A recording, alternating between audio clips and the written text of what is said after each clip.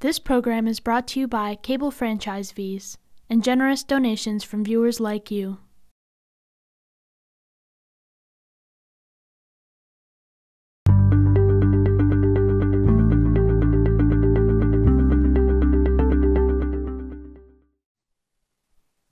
Welcome to the Amherst Planning Board meeting of February 3rd, 2021, based on Governor Baker's executive order suspending certain provisions of the open meeting law, GL Chapter 30A, Section 20, and signed Thursday, Thursday, March 12th, 2020. This planning board meeting is being held virtually using the Zoom platform. My name is Jack Jumpsake, and as the chair of the Amherst Planning Board, I'm calling this meeting to order at like 6:32 p.m. This meeting is being recorded and is being available via Amherst Media live stream. Minutes are being taken as normal. Board members, I will take a roll call. When I call your name, unmute yourself, answer affirmatively, and then place yourself back on mute. Maria Chow. Present. Tom Long. Present. Andrew McDougall. Present. Doug Marshall. Present. Janet McGowan. Here. Johanna Newman. Present. And myself, present. Board members, if technical difficulties arise, we may need to pause temporarily to correct the problem and then continue the meeting. If you do not have technical issues, please let Pam know. Discussion may be suspended while the technical issues are addressed, and the minutes will note if this occurred. Please use your raised hand function to ask a question or make a comment. I will see your raised hand and call on you to speak. After speaking, remember to remute yourself. Opportunity for public comment will be provided during the general public comment item and other appropriate times during the meeting. Please be aware the board will respond to comments during the general public comment period. If you wish to make a comment during the public comment period, you must join the meeting via Zoom, the Zoom teleconferencing link. The link is shown on the slide that is shown. This link is also listed on the meeting agenda posted on the town website via the calendar listing for this meeting, or you can go to the planning board webpage and click on the most recent agenda, which lists the Zoom link at the top of the page. Please indicate if you wish to make a comment by clicking the raise hand button when public comment is solicited. If you have joined the Zoom meeting using a telephone, please indicate if you wish to make a comment by pressing *9 on your telephone. When called on, please identify yourself by stating your full name and address yourself. Put yourself back into mute. When finished, residents can express their views for up to 3 minutes at the discretion of the planning board chair. If a speaker does not comply with these guidelines or exceeds their allotted time, their participation will be disconnected from the meeting. So also note that we're having a joint meeting with the Community Resources Committee of the Town Council, and we will have them, enter in after we review our minutes and have a public comment period. So, oops, I'm getting my agenda here. So the minutes, Pam, what do we have for minutes again? You have May 20th and January 20th. Okay. Correct? Yes. I'm just bringing those up. Myself, I did not get the packet today in the mail, and that was like a little discussion, and maybe we just go, digital and not expect and go through the expense of sending out that, but I did not get my packet. I don't think Maria did either. And Andrew, no, Doug. Oh, so nobody got their packet today. Nobody got so them. I'm wondering, it's like, maybe we should just go digital, especially with the Zoom meeting, platform that we're using. I printed out, what I needed to, so we can discuss that later. But, so the minutes.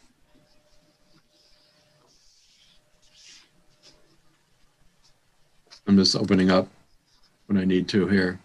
So we have the May 20th 2020 minutes. Christine Gray Mullen was the chair at that time. All right. Yes, they go back a little bit. So let's see. You could vote, Janet could vote, Maria and Doug. Andrew, Tom, and Johanna would abstain. Okay. I So, moved to accept the minutes of May 21st, 2020. Wrong thing. great. A second? Maria? Second. Okay. So, any further discussion on those minutes? You can take a roll call. Maria, approve or? I approve, but I think Doug's hand's raised. Oh, all right. I have to, Oh, yep. I see it. apologize, Doug. Yeah, I just thought I'd say that I do wait to get the packet usually before I review things. So I have not read the minutes that we have here, but I'm scanning through them. And if, maybe, so I may abstain from the voting. Okay. I kind of I'm in the same boat there. We could put this off till next time. Mhm. Okay. Okay, let's do that then. And so let's push off the minutes then, and let's move into the public comment period then. Okay. So I'm just going to take a peek. We do have a hand And, raised. and let's make, if I, please, the planning board members, remind me if I forget, let's discuss this going digital versus, mailing out this package, especially when we're doing Zooming. I think it might really facilitate things and provide some efficiencies for us. So public comment period. Oh, I see one hand out there. Pam Rooney, Here comes Sarah the second. McKee, Jerry Weiss. Okay, you want to just start at the top? Yes. Okay. Hi, Pam. Hi, everybody. Thanks for having us. It's a little tough. I'll just make a comment. It's a little tough to comment on things that haven't been discussed yet. So this is just a general statement that we had a good district presentation from Evan and Steve the other night. And what struck me in this conversation with the CRC and the planning board is that it's a little murky. It's a little unclear where the bouncing red ball is at any given time. I don't know the responsibilities of the CRC in analyzing and delving into the details for those of us who want to be engaged in the conversation, the roll up your sleeves and really, talk about the issues and talk about how to tweak things to make them good for the town. It's a little tough to follow. So that's just kind of my general statement. And maybe you all can clarify that tonight. In the past, we had the zoning subcommittee, and then through the zoning subcommittee, the planning board to hash out those details. And literally they would sit with either people that had brought a zoning article for consideration or those who might be a stakeholder in the conversation that was being held, but it was very clear where one went to participate in that conversation. And I think if you all could help clarify that, when you have joint meetings, it's even less clear whose court this ball is in. So thank you, and thank you for your good work. Thank you. Pam, I guess if you could kind of like distill that into one more remark, what exactly is your request? Because I'm a little bit unclear. I don't know when in your conversation about I don't really know the role of the CRC compared to I'll call it the traditional role of the zoning subcommittee and the planning board, who were really the purveyors and managers of zoning articles. They would work it through, they would hold the hearings, and then they would present it I to see. the meeting. So I get confused and I don't know which meetings to attend because I am interested in zoning. If I should sit in on all the CRC meetings in case they talk about 40-hour zoning. Yes. Or should I only, focus on the planning board and or the zoning subcommittees? Okay, I got you. So, yeah, so it's a work in progress, and actually our joint committee is addressing that, that protocol and our process moving forward. So that's good. Love it. Thank you. Sarah? Hi, Sarah. Oops. She dropped off, but we have Jerry. I did. Yep. So I'm going to ask. Could I interrupt for a moment? Darcy Dumont wants to be invited into the meeting. I think she dropped off too. I just got a little text about that. I don't know, Pam, if you can see her or let her in, or I'm not sure, whatever magic that you do. So Darcy is not a member of the Community Resources Committee, and she is currently in attendees, and that is where she should be. Yeah, I think she may not be able to. She's there. She's got to raise her hand. Right. Okay. For this moment, Jerry Weiss has been asked to speak. Yeah, Jerry, please. Okay, thank you. So I think everybody at this meeting has gotten my letter, which has a much more detailed explanation of my questions and concerns.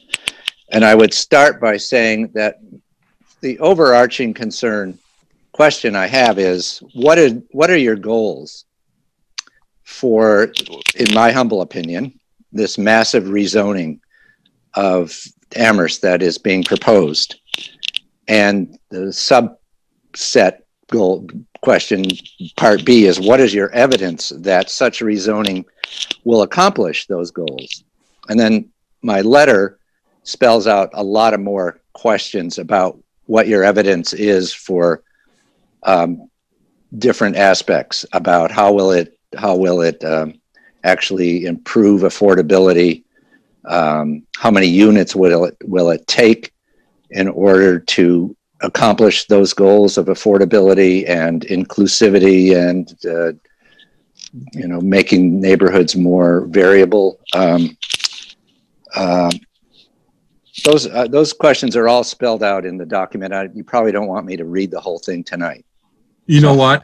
We have an issue with the mailing of the packet, so I'm not sure that we saw your document. Oh. And Pam, do you know if that was? I have not seen that document. So was it sent to the planning board, Mr. Weiss, or the CRC? Well, yeah. Unfortunately, I sent it to the entire council about a week or so ago, and I'm apologizing. I only sent it to the planning board today when I heard about this meeting, and nobody's fault that I didn't know about the meeting but my own. So I'm not blaming anybody, but I did send it this morning, I think, to the planning board. Okay. I could try to do a shorter version of it if you would like. Yeah, I just think that we just need to see it, and then I'm sure it's fine as is. I don't think you need to make a shorter version, but we can certainly forward it to the board tomorrow. I haven't seen it. I think Mr. Weiss, if he would send it to the planning department email, then I did. Okay. I sent it to planning@amherstmass.gov. amherstma.gov. Yep. Jerry, I hate to interrupt, but the town council got it, so I could forward what you sent to the town council on to Chris and Jack and Pam to forward on to the planning board. Okay. I don't know what happened to it, but my sent box said it got sent. I will do that now. Okay. Thank you. Thank you, Mandy Jo. Very good. And then we have I thought we had Darcy's hand up, but it's not up now. You have Ira Brick is next, and followed by Janet Keller. Okay, so Ira. Okay. Hello, Ira. Hi, how are you? Very well, thank you. Thank you. I'm Ira Brick, 255 Strong Street. I'm not going to say anything that will be a great surprise because I've been kind of vocal on this, but I just want to maybe put a new spin on a few of these. I know that the priorities that are being considered now are from the master plan, and though people worked very hard on the master plan, it is now a decade old, and a lot of things have changed in the world. And in Amherst, there's more housing. In North Amherst on University Drive, there's news over the last couple of years that private public partnerships might put more dorms on campus, and the changing economies of higher education. Not to mention that a lot of the priorities that are being stressed are kind of cherry picked out of the master plan, out of context of over 15 stresses on character of the neighborhood. And there's been a lot of expression by the community that I think has been kind of overlooked by the government, making, less impact if it is a template of a letter that still is a vote. A lot of people that don't want the tall buildings in the overly dense neighborhoods, and also question whether we even still have a housing crisis. And plus, something that I've recommended, there are other diagnoses and cures for this problem that I don't really feel the town is looking at. For instance, are there things that can be tweaked in the economics of student houses, changing maximum unrelated people in the house might change things in a way that I think I've sent you the opinion of a Ithaca world famous economist that said that it worked in Ithaca. And also to use the consultant money that apparently is still there to create exactly what we want the entire town to look like. When I look at your version of what downtown Amherst should look like in, I think it's 2039, it's a scary vision.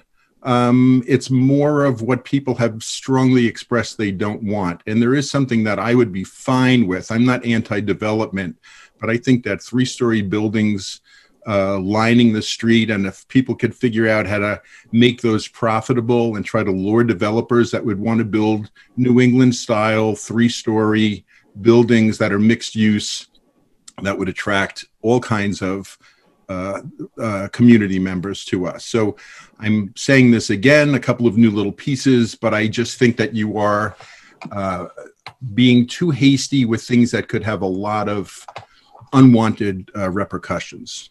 I say that with respect. I know how hard you all work, and thank you so much. Thank you. Jerry's hand is still up. Pam. I've just unmuted him. Jerry, is that a residual hand? Yes, I'm sorry. That's a residual hand. I'll lower my hand. All right. Thank you so much. And Janet Keller? I'm going to ask Janet.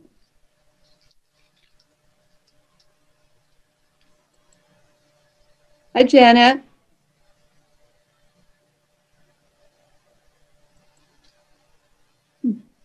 Janet, I've enabled you to speak. She's muted. There you go. Yeah. Okay. I too would like to know what the goals are for this massive rezoning, for this really big effort, and the framework for clarifying what results you're seeking where. When I began to dive into the CRC proposals, they are extremely hard to work with in the current form for a constituent. You have to we need a map showing where and what results you want. Or are we to assume that you really do want to densify even into, say, a zone like the flood-prone conservancy? Is that your intention? I really could use some clarity. I think a lot of us could use some clarity here, and would seek maps and photos that are easily accessible for us, so that we could know what to expect. And also, if you would share with us any reasons that you have to believe that proposal A will result in outcome B.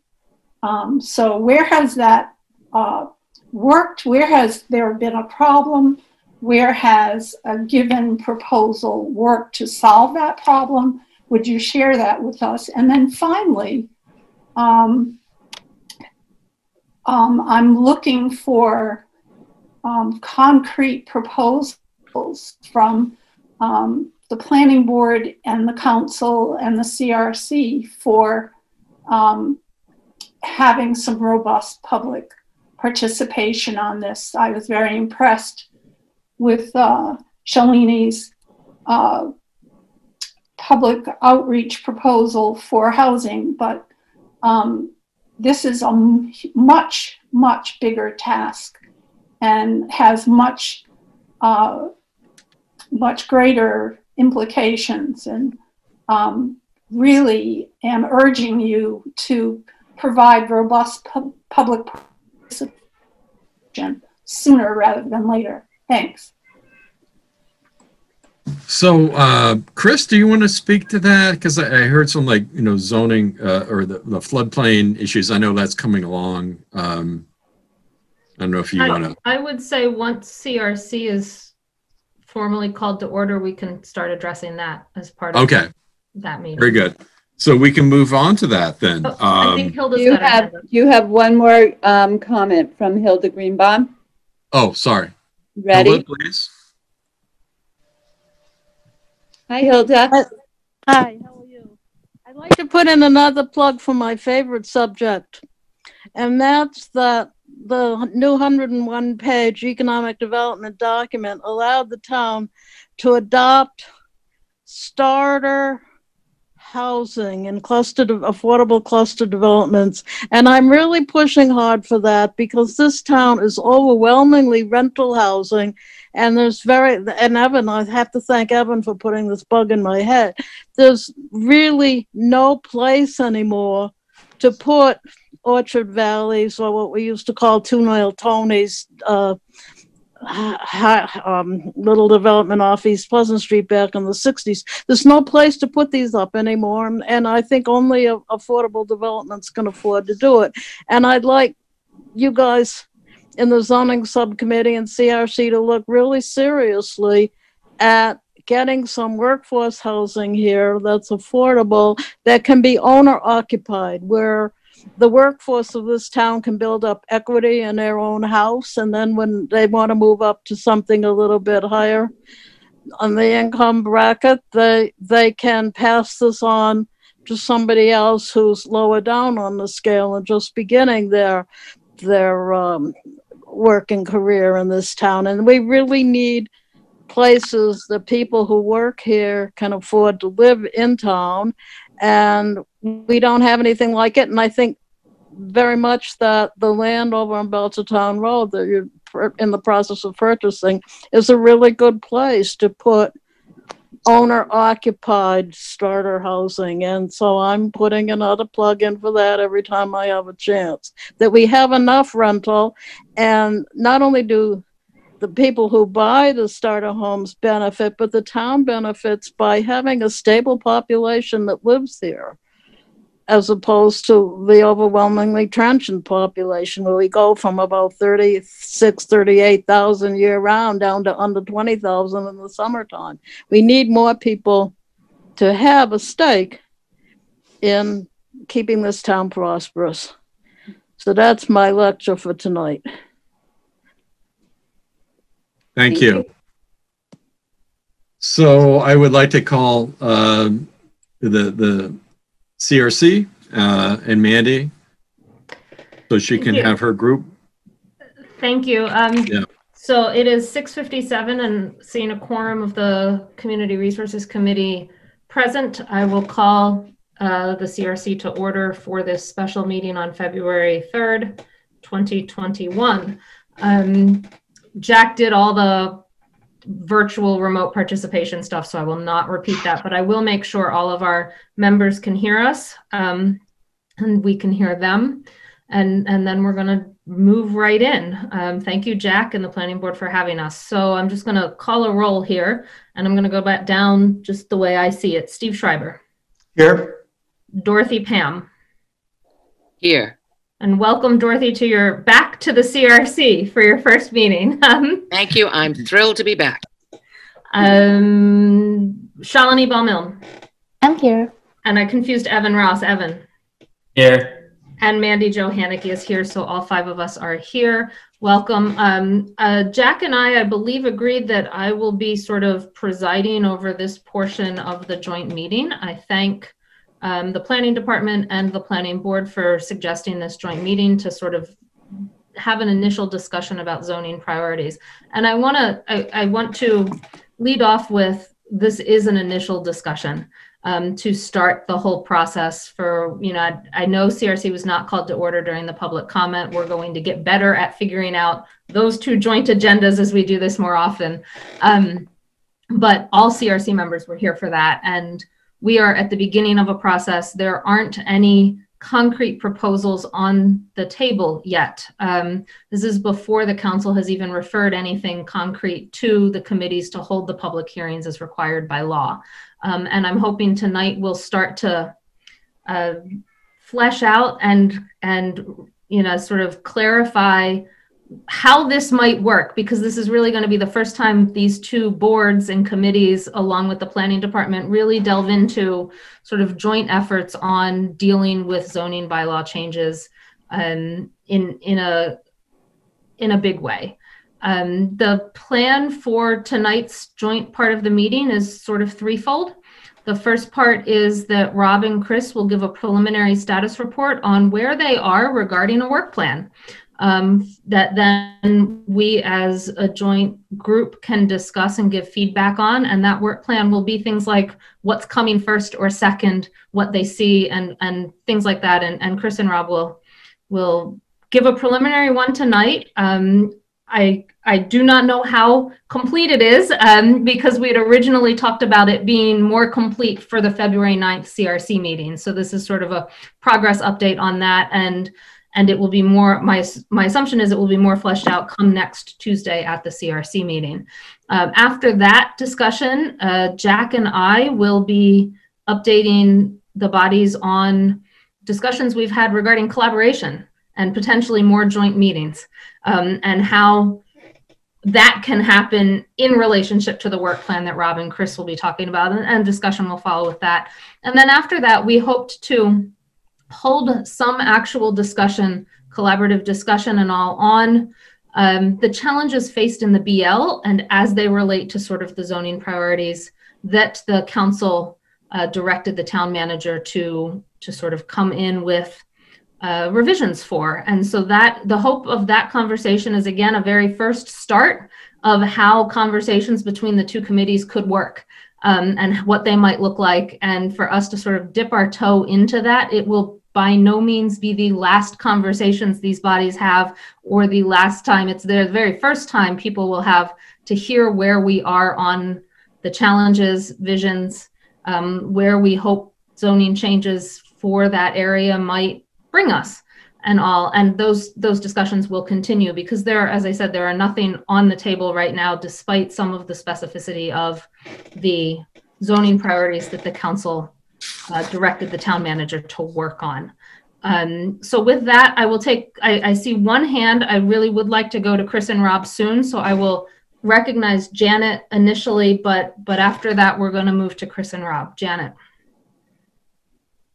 Thank you. I have a question, a clarification point. Is I thought that this item on the agenda was just talking about the work plan and collaboration. And so I didn't realize that we were going into the BL, and which as we're learning in the zoning subcommittee is quite murky and complicated. And we have, we've been working on maps and different ways of envisioning what should be in the BL. And so I didn't even realize that was on the agenda. And then Christine Brestrup had sent me your memo, and it looked like we're talking more substantively about the BL. And I know there's tons of people interested in the BL issues. And I know that they probably don't, if I didn't realize we were talking about the BL, I'm sure they didn't. So I was wondering, to me, it looks like it wasn't really properly noticed, but I think we have enough to talk about, and I would love to talk about how we're going to work together, public participation plan and all that stuff. So I just don't think we can go into the substantive issue that wasn't properly noticed.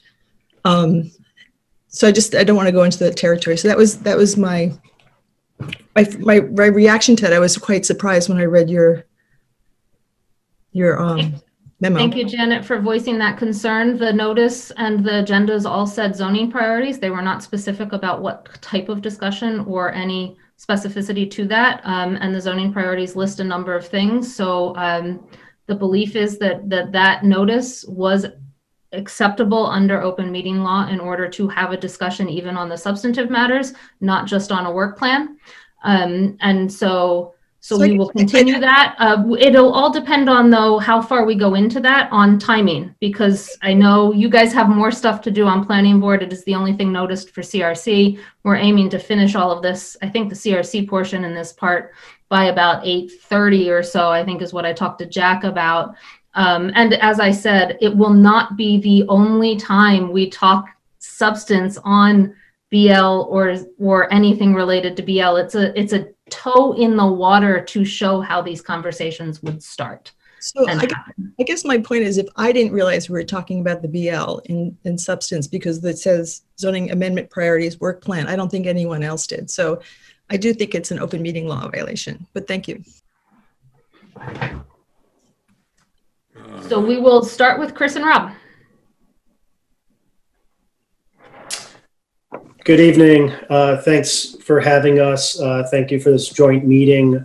We are really happy to be here to start talking about zoning bylaw amendments and the beginning of a work plan.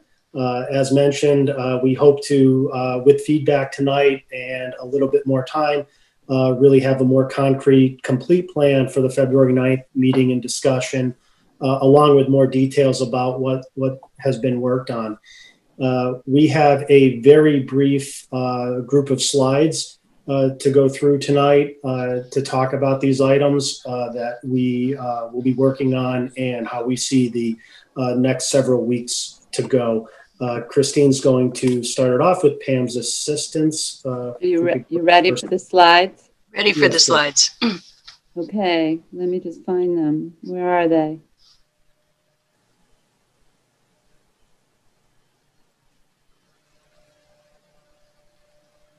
Nope, that's not them.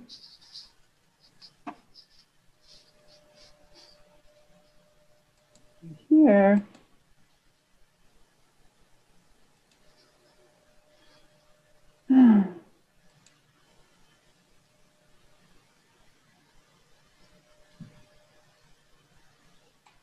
They should be on your desktop, Pam.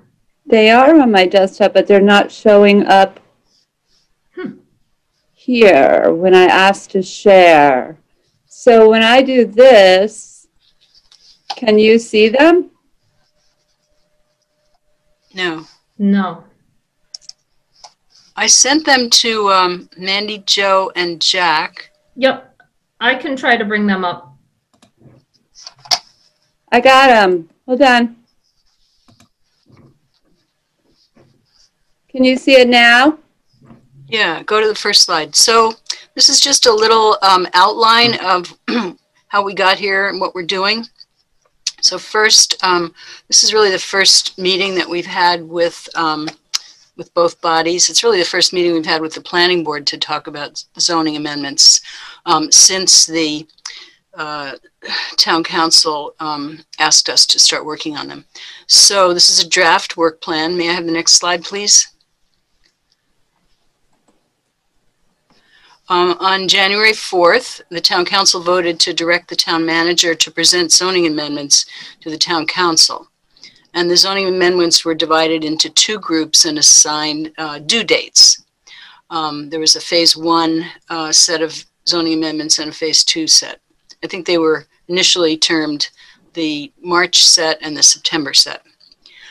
So the building commissioner and the planning department assessed the list, and we're working on developing a work plan to achieve the stated goals. The planning department and the building commissioner will present the work plan to the CRC, Community Resources Committee, on February 9th. May I have the next slide, please?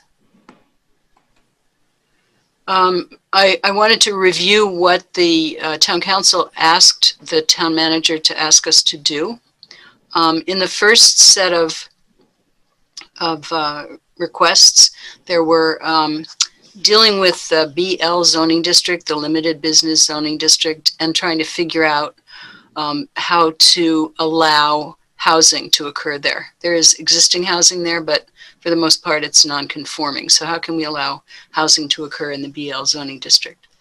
The second one that we have listed here is adding footnote A to maximum lot coverage and maximum building coverage. And what that means is that footnote A has to do with a special permit that either the planning board or the zoning board of appeals can grant to modify dimensional requirements. So in this case, it would be modifying maximum lot coverage and maximum building coverage. The third one we have listed here is revising the supplemental dwelling unit bylaw. And the idea is to allow a larger supplemental dwelling unit than we currently allow 800 square feet. And we'd like to be able to offer one that would be as big as 1,000 square feet. The next one here is demolition delay bylaw revisions. And this is something that the Historical Commission has been working on for quite a while. And I think members of town council are aware of some of the difficulties with dealing with sort of enforcing the demolition delay bylaw to make it work. It really doesn't work very well in its current state. So they're working on coming up with a revised version, and they're working with the planning department on that, and of course the building commissioner. I think fifth thing here is working with town council to begin to talk about housing types and what kinds of housing types might be allowed in different parts of town. Currently, I think single family houses are allowed in all residential districts. And I believe that two-family houses are also allowed in all residential districts, and some of them require special permit. But we'd like to consider the possibility of allowing other types of housing, like perhaps triplexes or quadruplexes. So that's a conversation that we'll be starting sometime this year. The sixth one, is that right? Move apartments to site plan review in more districts. So currently apartments are allowed by site plan review in the BG, General Business District, but they're not, everywhere else a special permit is required, special permit from the Zoning Board of Appeals. So the idea is to make it easier to develop apartments in different districts. The next one is remove footnote M. And footnote M is, we only have 3 footnotes left in the dimensional table, but footnote M is requiring, it deals with the RG, General Residence District, and for townhouses and apartments that are built in the RG district, there's a requirement to have, in addition to the initial lot area that's required in the RG district, for each dwelling unit that you add there, you need to have 4,000 square feet of additional lot area.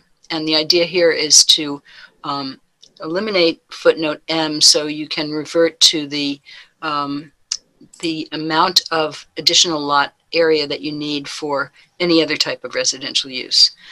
So if you have a duplex, or I guess a duplex is a good example, you only need to have 2,500 square feet in additional lot area. So that's a discussion that we've actually started that discussion in a pretty robust way in the zoning subcommittee meeting.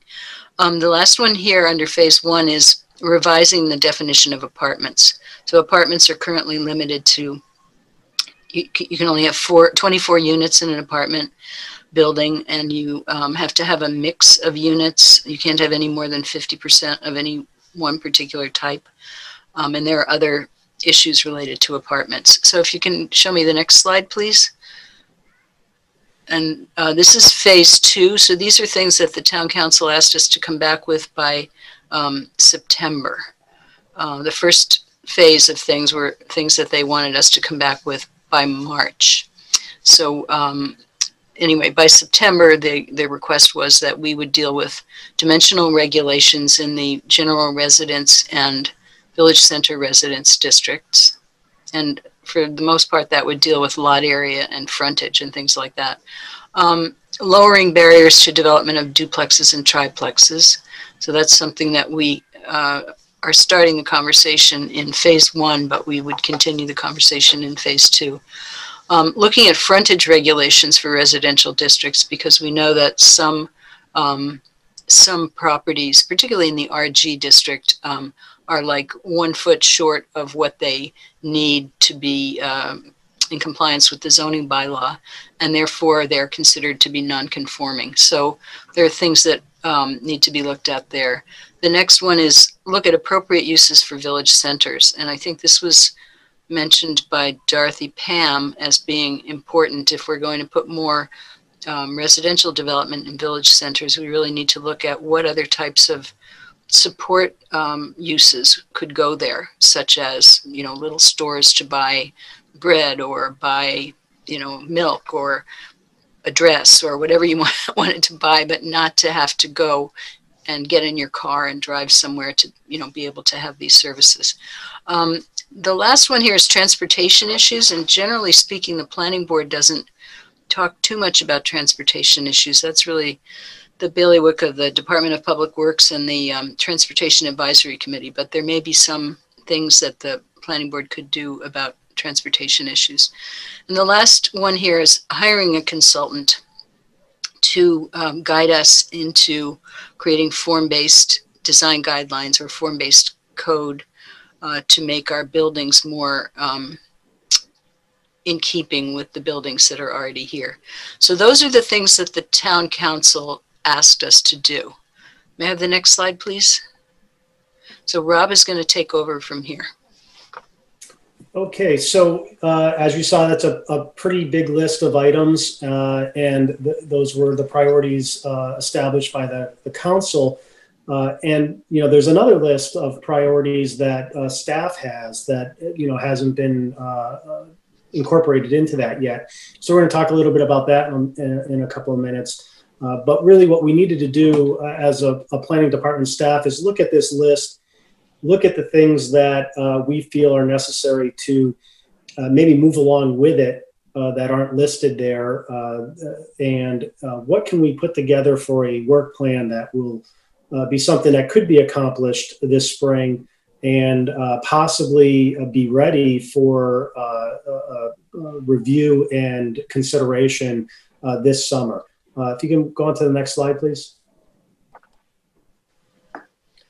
So the town, as Chris mentioned, the town council list included all these items in the first group of bullets. The BL district is something that not only the zoning subcommittee began quite a bit of work on in a previous couple of weeks ago in one of their meeting sessions, but the town staff and planning staff has started looking at this in great detail as well. And we'll continue to do that and you know, work together with the zoning subcommittee and share thoughts and ideas as we bring concepts together that we think are worthy of consideration. The elimination of footnote M, as Chris mentioned, this is the area increase for the additional unit on a property, is well into discussion and study and being analyzed and looked at both by the zoning subcommittee and staff. We also would like to address the apartments definition and the supplemental dwelling units. So this first group of council priorities is something that we think could be worked on both by staff, zoning subcommittee, and be ready for viewing, for showing a complete concept of an idea in each of these areas for the March 9th CRC meeting. So that in no way is suggesting that an amendment is complete and ready to move on to consideration, but it will have hopefully the backup information, all the supporting documents, and good idea or ideas to start the process to really think about an amendment in those areas. Now, some of the planning department priorities that we'll continue to work on during this time, we feel go along with some of these items up above in the town council list. For example, inclusionary zoning. We think now might be the time to look at that, how it's triggered, the applicability of the inclusionary zoning requirements, especially if we're looking at increasing the density in the BL district. Now might be the time to look at that. So we expect to have ideas and suggestions on how to do that. Recodification, this has been talked about and called a number of different things as we've been discussing zoning bylaw amendments over the past months. And really what we're hoping to do is have a reformatted bylaw with a very initial level of corrections, adjustments, nothing too substantive for changes at this point, to get us a good, cleaner, more presentable document that is going to be good for all of us working forward and continuing to make adjustments and additions and changes in the future. And we'll be ready to talk more about that and probably even show what that is starting to look like at the February 9th or shortly after set of meetings. We also believe the mixed use building use category needs to be defined. There needs to be a set of standards that goes along with those buildings, specifically to deal with the percentage of commercial or non-residential space and how that first floor of the building gets used for those non-residential uses. You've all heard about flood maps in the past, and then Chris did talk a little bit about demo delay. The Historic Commission has done a lot of great work on the demo delay, advancing that along. Staff has made comments on their draft, and will continue to work with the Historic Commission to come up with a document that will be ready to move forward. Next slide, please. So we're looking at a very rough schedule at this point, but these are the group of meetings coming up over the next couple of months that we think we'll be able to talk about our progress and work on these matters. A couple of meetings have already occurred. Zoning subcommittee, tonight's meeting, of course, and we are going to be actively preparing for the February 9th meeting to really finalize this work plan. Talk more specifically about what staff in the zoning subcommittee has either realized through the studies or analysis that's occurring, and possibly even talk about some concepts for amendments and how to deal with some of these questions and issues. We've got a zoning subcommittee in the upcoming planning board meetings where if there's time and interest, we'll be able to provide updates and show our progress on the work we are completing. The CRC meeting on the 23rd, if it's available, would be a good time to probably see some of these items really come together and shape up into what a bylaw amendment proposal could start to look like. The following zoning subcommittee and planning board meetings could be used again for those updates. And our goal is to get to the March 9th meeting timeframe with a package of materials that support or provide background on what's being requested and supporting information for what staff and the zoning subcommittee and the input that we've received along the way during these series of meetings that we think is the best approach for the moment, and really begin that effort to refine, hopefully make adjustments, and with the idea, and at least at this point, that we would be moving those concepts further along in the process, working our way towards submission to the council and planning board. So that's the end of our slide presentation. Chris, feel free to add anything that you think I might have missed. Otherwise, we can certainly be ready for questions. I don't have anything to add. Thank you, Chris and Rob, for that. That was appreciated, and I think CRC is going to look forward to hearing more on Tuesday. Are there any initial thoughts from any CRC or planning board members regarding what we just heard?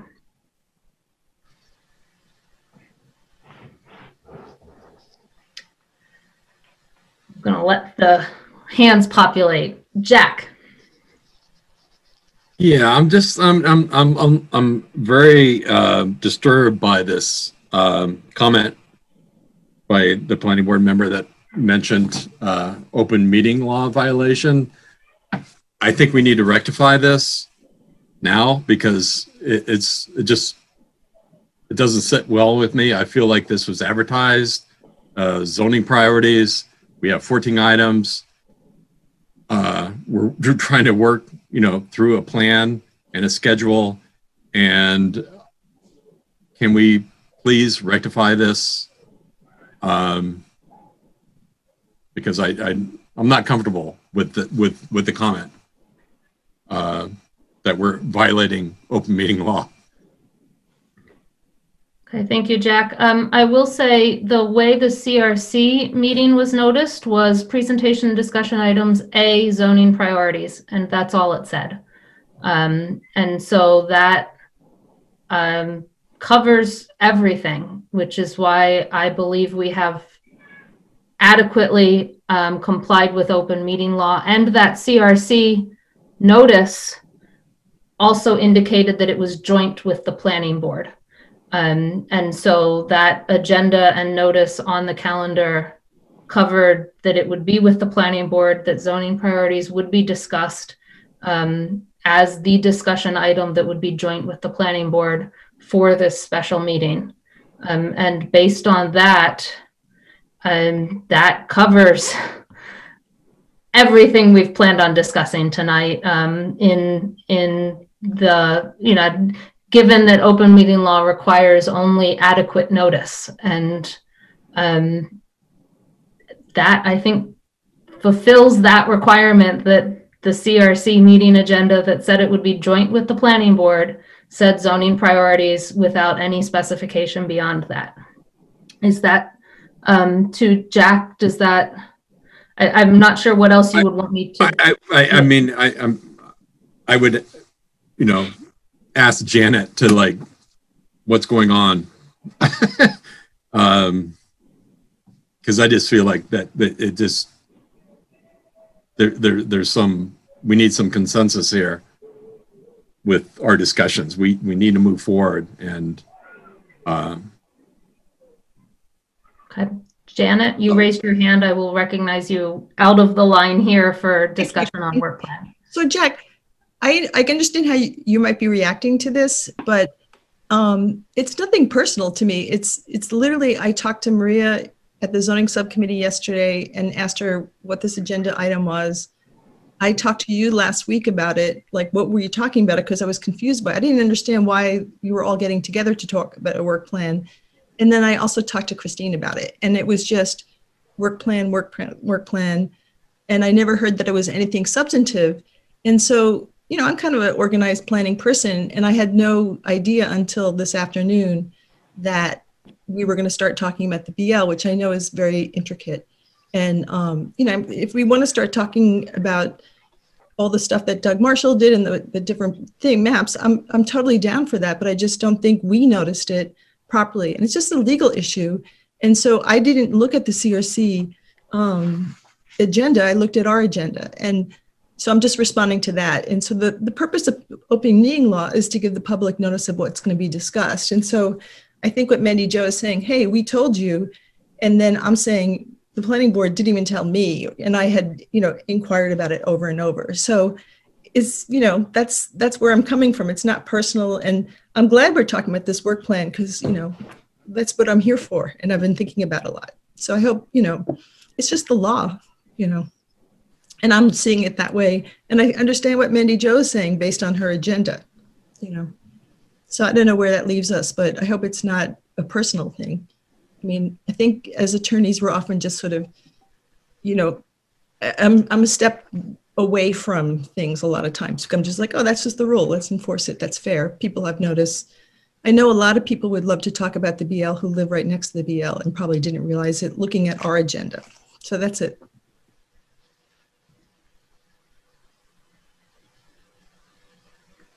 Does anyone else want to make a comment on what Janet has raised?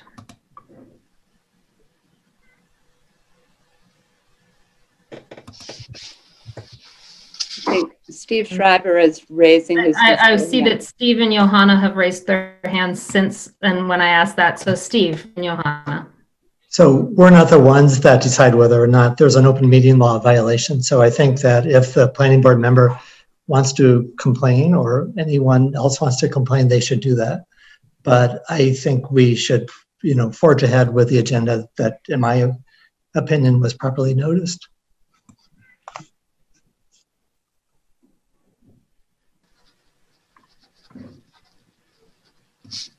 Johanna. I echo Stephen's sentiments. To me, the process seems fine, and let's move on. Andrew? I'm with Janet on this one. I think that the planning board expectation, I think a lot of folks who follow the planning board, they'll look at our agenda and not consider looking at the CRC even in a joint meeting. And I think, Janet's comments about raising this up multiple times and not getting an answer they're pretty powerful. So I would agree. It seems like it wasn't properly noticed. I'm going to make a decision that before we go on, there were two other things that no one has mentioned as potentially problematic. The presentation we just heard and a discussion following that presentation, and then a summary of Jack and I's conversation and how the two boards might collaborate together. Again, that directly, I think everyone would agree, relates to a work plan. It appears the two agendas were listed slightly differently. I just looked at the planning board agenda. Let's finish those two discussions and see where we are time-wise before we spend more time on this, because I know we're not going to be here all night as a joint group. And then we can make a decision as a group and entertain any potential motions or not regarding any further discussion at that time. Andrew, your hand is still up. Did you have anything more to add? Okay, just wanted to make sure. So that's the decision I'm going to go with right now. We will potentially revisit this when we finish the two other items that were on the list to talk about before we get to substantive matters, to dip a toe into how to discuss substantive matters with 7 and 5, 12 members of the two committees. And so back to, we were going to discuss feedback and thoughts on what Rob and Chris presented. Maria and then Dorothy. Thanks, Andy Jo. So let's see if I can remember what I was going to say. Oh, so at last night's zoning subcommittee meeting, it just made it really clear to me how important it is to have planning department staff involved in discussions in real time. As the zoning subcommittee created a few studies and we made our own sort of conclusions like, oh, this is interesting. And then they stepped right in and said, actually, I don't want to get into the weeds, but, having that was really enlightening to hear both Chris and Rob speak up and inform us exactly of like why this has that implication or this has this impact that we didn't consider. So I really look to the planning staff to set sort of their time frame and work plan as far as what is appropriate for them to get work done, presentable to the various groups. The zoning subcommittee, we do not have the historical knowledge and zoning, I'll speak for myself, zoning bylaw knowledge that the planning department has. So I'd really look to them to set sort of the speed and the series of meetings that we should have moving forward. I think that when we started the zoning subcommittee weekly meetings, it was back when we misunderstood that by March 15th, we should have this, and that's changed. So I'm hoping that can relax a little so that we can get more work done. So yeah, I really look forward to the planning department. Like I'm over the moon that they're going to help out. And so, yeah, I just want to know more about like moving forward, what next steps might be. But yeah, thank you for, helping out and letting the zoning subcommittee help out however we can, but that you guys really tell us, where we can fold into all this work moving forward. Thank you, Maria. Dorothy. Well, I just second what Maria said, but what I wanted to say was I was so pleased that the planning department's list, their own list, had inclusionary zoning at the top, because I believe that the motivation behind this, a lot of the motivation behind the rezoning is desire to create more and more affordable housing, and not just through the fact that if we create more housing, somehow it'll all become more affordable, but really a big aim to create housing that can fit a more diverse group of people. So I think it's really important to have inclusionary zoning right up there at the top when we consider what we're doing. So thank you. Thank you, Dorothy. Is there anyone else that has any comments or feedback at this time? Janet. So I'm really excited to see the inclusionary zoning there, because I think it's so important, and I think with some tweaks we can have a great new bylaw in that is more comprehensive and covers any development with more than 10 units, and it will implement one of the goals of the master plan. I just from our 2 or 3 zoning subcommittee meetings and all the maps and all the analysis of what the bylaw means and how it relates to this and that, and then who owns what property, how big things could get, what the effective footnotes are, and there's lots of footnotes that especially footnote A is a very loose kind of waiver. I really do appreciate the planning department bringing more staff on and putting a work plan that has a lot of careful analysis, because you just can't look at something and think, oh, here's the easy fix. Like it has weird repercussions everywhere, and you have to kind of sort through them. And I also like the hive mind of, the zoning subcommittee members. Everybody on that has something different to bring to the table and different points of view. And also it's a good place for the public to be involved. So I do love this slower work plan, because I'd rather be thorough and do a really good job, because the zoning changes, as we know, can last for decades. I have a question for Rob and Chris about design guidelines, because when I read the master plan, it literally like trumpets that increasing density should be accompanied by strict design guidelines, and that to ensure that the town in 10 or 20 years is still Amherst. It still looks like Amherst. It still has a New England style, a development pattern that is not sprawling everywhere. And then also that we, protect our historic buildings. And so I know that's on the list, and it always sort of shows up at the bottom of the list, but we have money now, or we've had money for years. Can we jumpstart that? So, to see, for downtown planning, because I think whatever we want to see downtown is probably what we want to see in village centers. And so can we do that faster? Like, is there a plan to start putting an RFP out and looking at people? And, I volunteer to help in any way. Chris? We're working with the town, with the finance committee, with the JCPC, and with staff here in the planning department to try to work out exactly how much money we need for that design guidelines analysis. And we think we actually need more money than what we had initially. And the money that we had initially is unfortunately old money. And it's not old money in the good way, it's old money in the bad way. So that money may, we may need to ask for some new money to do this. So stay tuned, but we're working on it.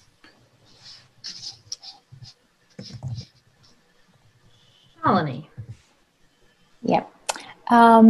My question, I'll try to, it's like these different thoughts in my head. I'll try to be as clear as possible. I'm just wondering how previous feedback that we've received from the community, like there were, for example, 2 downtown planning community engagement, and there's like lots of data there, and in Bank Center, and one was at, I think, the library. And so how is that information going to be incorporated into the planning, what's happening in the changes in zoning? And secondly, you know, since our goal is to have more affordable housing, to have more workforce housing, diversity of people living in our community, what are we doing to ensure that is indeed going to happen, in the sense that I'm just thinking that we're assuming that if we build more affordable housing, then we will have more people of color living here, or we will have more more people working here, teachers and so forth living here. Whereas in my mind, I'm wondering if it would make sense to do a survey that would be sent out to teachers, firefighters, police, different workforce, and try to get a sense of what kind of housing would they like. Would it be independent? I like the idea of starter homes. Like, would they prefer that? Or would they prefer to be in condos? Or would they prefer to be in, are we building the right kind of housing that people would want? Because I did read about one study where they built, like, a special builder was invited to build workforce housing for teachers, and none of the teachers moved in because that's not what they wanted. And so it ended up being rented to, marketplace, whatever. So I'm just hoping that we can do some sort of community, either it's already been done, and if not, we could, while you are working on some of the details, we could set out surveys to workforce, to people of color, UMass, Hampshire College, PhD students who could be recruited to stay back, and what would be inviting for them to stay back. Chris or Rob, do you have any thoughts on that before I recognize Doug? I have a thought about the community forums that were held a few years ago. I think and I think I speak for other planners, have internalized that. And I think the planning board has internalized what we heard at those meetings. If someone wants to have, things written out in list form about exactly what we heard, we can probably do that. But I think, we heard what people had to say. There were differences of opinion. Not everybody agreed. And we tried to listen to what everybody said. And so what we're trying to accommodate or accomplish is, trying to be as knowledgeable of all of those different opinions, but put something together that we can actually move forward with. So that's the answer to the community forums. I think we've internalized that information, and we can put it in writing if people want that. The other part about surveys, perhaps that's something that CRC would like to accomplish in its outreach, but I don't know if the planning department is equipped to do that at this time. Thank you, Chris. Doug, then Dorothy. Yeah, I just wanted to say in response to the question about the timing of design guidelines that I would not support commencing a design guideline process until we've had more conversation about what we actually want, because those design guidelines typically are a way of depicting what you already want. Thank you, Doug. Dorothy. One way to approach this is, and this has been mentioned by people at the many meetings, is to take a look at a successful neighborhood and see what it is, what's there. And a successful neighborhood, to me, is one where people interact, mix, and have a sense of community and seem happy to be there. So I did some riding around and, on the ground research today. Two of the key neighborhoods that have been talked about, I did Lincoln and Sunset and Prospect, and I did Cottage Street. And what I saw was there was a difference in lot size in various places, but there were some things that were in common between the neighborhoods that wasn't dependent on lot size, that there was private space in the back, not necessarily huge, but some private outdoor space. And then there was public outward looking space. They almost all had front porches. So in fact, you could do a calendar of front porches of Amherst, and it would be a really good fundraiser because there are a lot of wonderful, quirky front porches all over the place. So a good community is one where people feel they can have some time outdoors by themselves and where they can interact in a very low-key way, just by sitting on your porch, watching people go by, or working in your front yard and talking to people who go by on the sidewalk. And this was true for smaller houses on smaller lots and bigger houses on bigger lots. So I think looking at saying what works. I mean, several people have mentioned this. We could do some more research of our own. What seems to make a neighborhood one where people work together and come together on an organized fashion, and have regular neighborhood meetings, have neighborhood listservs, people know each other by name, that kind of thing. And that is, I think, that the aspect of Amherst that is most desirable. So I think I do like Shalini's survey idea very, very much. We make assumptions, and sometimes, we don't know. And if we want a more varied neighborhood, more people, and varied incomes, we have to really find out, well, would they come? If we made it, if we build it, would they come? So that's my suggestion, that we also look at what's here. We know that many neighborhoods in Amherst are really great and people like them. So how can we develop them, add some infill, increase density in ways that don't sacrifice those good qualities? I think that's kind of the challenge that we face here. Janet. When I was thinking about the work plan, I was trying to, and I know that this is going to be a longer process, but this is like a CRC question. You're going to be doing like a community impact review and trying to figure out the impacts on different members of the community. And did you have a policy of doing a community impact review? And so I thought you were taking a deeper look at the effects of different zoning changes. And I also wondered, like, what's the timing of that? What would that look like? And then also, are you going to be doing the community outreach to or is that, how to get the community involved? And I know Christine Brestrup is saying that the planning department is going to put, the live, the zoning priorities onto the website. And so all these, documents that we're generating and ideas and whatever is going to be live and people can comment on that. So I'm trying to see how that's all going to go. Like the CRC has a community impact review. We're supposed to be doing a robust public process. Is that the planning board's job? What's that going to look like? And how does it tie into, how do those two things tie in with the work plan?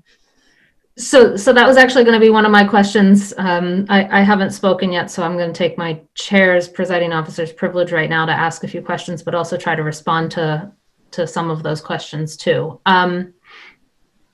CRC, as was mentioned, is actively working on an outreach plan for the comprehensive housing policy. The goal is to potentially use that as a model for outreach regarding zoning amendments. That outreach plan would include, we haven't made any decisions yet, but part of the thinking of with the housing outreach plan is at least one community conversation regarding the housing policy, where it's an actual conversation with people who show up at a meeting instead of one-way public comment. It is possible that that might be similar to how outreach regarding zoning bylaws work. Much of that outreach is hard to do before you have something in front of you to talk about. We saw that at a council meeting when there were just zoning priorities, but no concrete proposals. It's hard to really delve into the discussion. So I think the thinking right now, at least from the chair's point of view, is that much of that outreach, beyond the public comments that are available at all meetings, the public hearing that will happen after a formal presentation and proposal to town council on a bylaw, will occur sort of after the CRC and the council have some initial discussions on the visions and stuff. Some of what I was envisioning might happen today between our two bodies. That'll happen at a council meeting. That'll happen potentially that'll happen obviously at a CRC meeting. There is thinking of potentially using for zoning, these zoning proposals, blanking on the name, not the work sessions for councils in our rules, but the public dialogue sessions. Thank you, Shalini. The public dialogue sessions for prior to council meetings for public to get involved in conversations. So it's what I would say is it's a work plan in progress, even with the community outreach, that will hopefully, as we see where Chris and Rob are on timing, will be able to be fleshed out with specific meeting times and all. We did just change our membership at February 9th meeting. CRC will be talking about meeting times too. With a potential to maybe move them to a time that more people can attend, because that is certainly in our thing. So that's a response to that. I actually, in that, wanted to ask Chris and Rob, as they come up with their work plan, if they can think about, because I don't know how specific the work plan will be in terms of timing and when things go to council and when things come to CRC, as that comes to think about potentially needing some extended time between initial proposals and where you guys were talking about, where that discussion and nitty gritty sort of discussion of feedback goes, potentially needing some extended time to do that community outreach at that time. To just consider that as you're thinking about timing with work plan. And then the one other thing I wanted to mention that doesn't really relate to work plan, but I wanted to put out there because I know we have a number of attendees, and I will mention it again at the CRC meeting, is in mid-January, Governor Baker signed the Housing Choice Bill that related to a whole bunch of housing initiatives, one of which was amending MGL Chapter 40A, Section 5. Section 5 is the section that deals with voting quantums to pass zoning amendments at the town council or city council vote. And those quantums for specific types of bylaw changes have changed from 2/3 required at the town council to simple majority required. So from 9 votes in our form of government to 7 votes. Some of the priorities and some of these revisions that we might be looking at might fall under that category. We do not know now, obviously, which may or which may not. And so as these revisions and discussions take place, that will be determined and will be made known by town attorney to determine which number will be required, whether it'll be simple majority or 2/3. But I wanted to put that out there while we have public attending and a lot of interest to know that that typical requirement for 2/3 for all zoning changes as of mid-January under state law has changed for a small subset of zoning changes, some of which may fall under what we are working on now. So Mindy Jo, so you don't feel like these zoning priorities are specific proposals, like that will come later and that will sort of trigger a public process. And then how does the community impact review fit into your? Thank you for reminding me about the community impact review. There's a lot, you had a lot to say, so I didn't want to badger you. So yes, the CRC has adopted a community impact review community impact process or community review process. It's not just an impact review. It is a process for dealing with measures that come to CRC. And so when measures come, CRC has sometimes struggled with what are we supposed to do with this referral from town council and what does council want back? So we've adopted a process that allows us to figure out what exactly the council is asking us to do, and then how to go about doing that. You know, sometimes it's something that might not need an impact or benefit or pro and con type analysis or thinking. It might need more of a, can this be applied?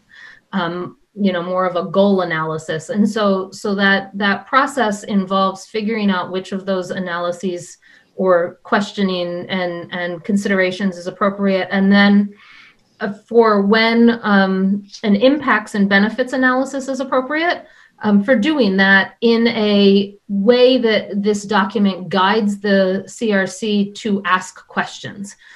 Because we realized if we didn't have anything written down, we would miss categories of questions. And it has helped us in the past to just review the categories and say, hey, did we talk about transportation issues regarding X, Y, or Z bylaw amendment that we were referred to? Did we talk about climate and sustainability measures and questions do we have? Let's take a minute and say, are there any questions that relate to that, or are there any effects we can think of, and what might they be? And so it's more of a guide to reviewing the proposal in front of the CRC than an actual document necessarily that is produced at the end of that beyond the CRC report. That will happen throughout the discussion, I believe, at CRC, meaning CRC members need to take that sort of document and use it to guide how they're going to approach asking questions and reviewing the measures both before and after a final measure is proposed at the council. So it was adopted for something that has been referred to the CRC from the council. Obviously, we are starting these conversations before that formal referral. And so it is likely that document will reflect, questions will reflect that document's categories. I hope that helps a little bit of an understanding of how CRC will go about looking at zoning bylaw revisions, both before there are specific proposals and after. And you mentioned a question about specific proposals. Yes, these zoning priorities had some specific proposals in them, but CRC recognizes that CRC is not the expert to determine whether that is the actual right proposal or revision for accomplishing the main goal of making that a priority. And that's what we are relying on Chris and Rob in the planning department and the building commissioner to bring to us. Is they could very well say, hey, you recommended eliminating footnote M. We think that's the absolute wrong thing to do to accomplish the goal you want. And that's where we'll start the discussion. So it's not necessarily that these are the set in stone, what the revisions are going to come. So I hope that clarifies that. That was something that was discussed a lot at the town council level before these zoning priorities were adopted.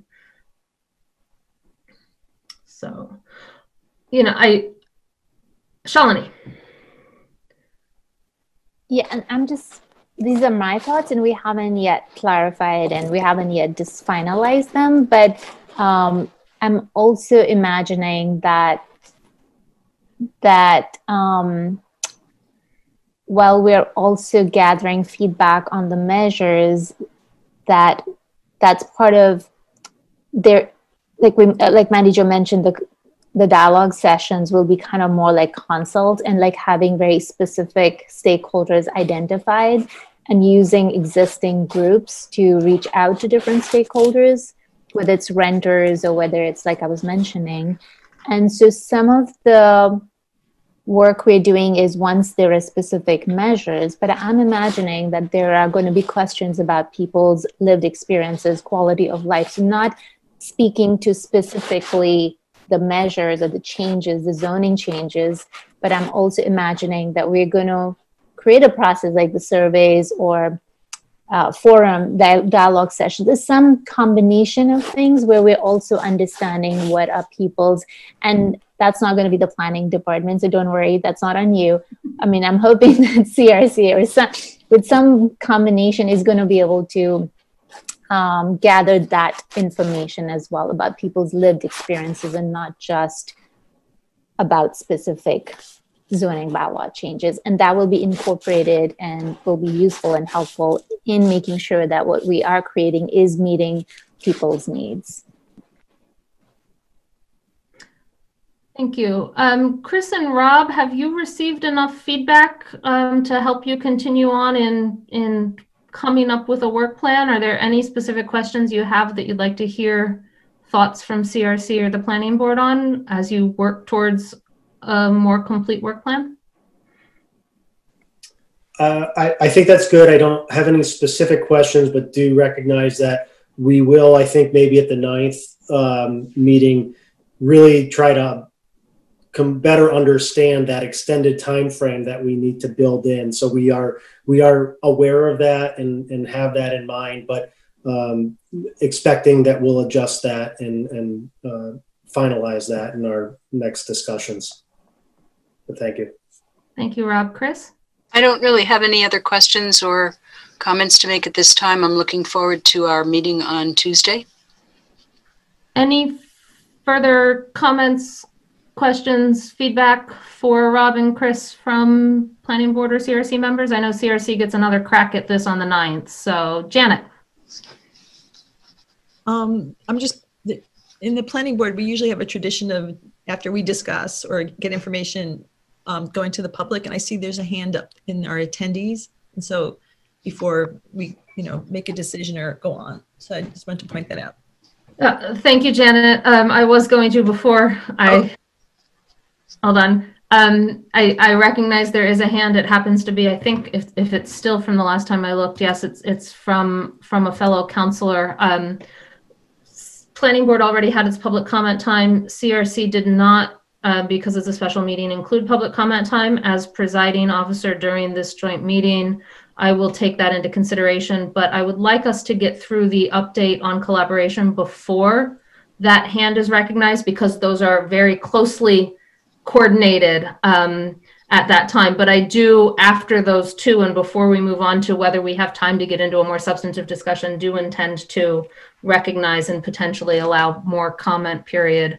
I'll refer to also the planning board chair on that too, but I am aware of that, and we'll fit some of that in another appropriate time. But thank you, Janet.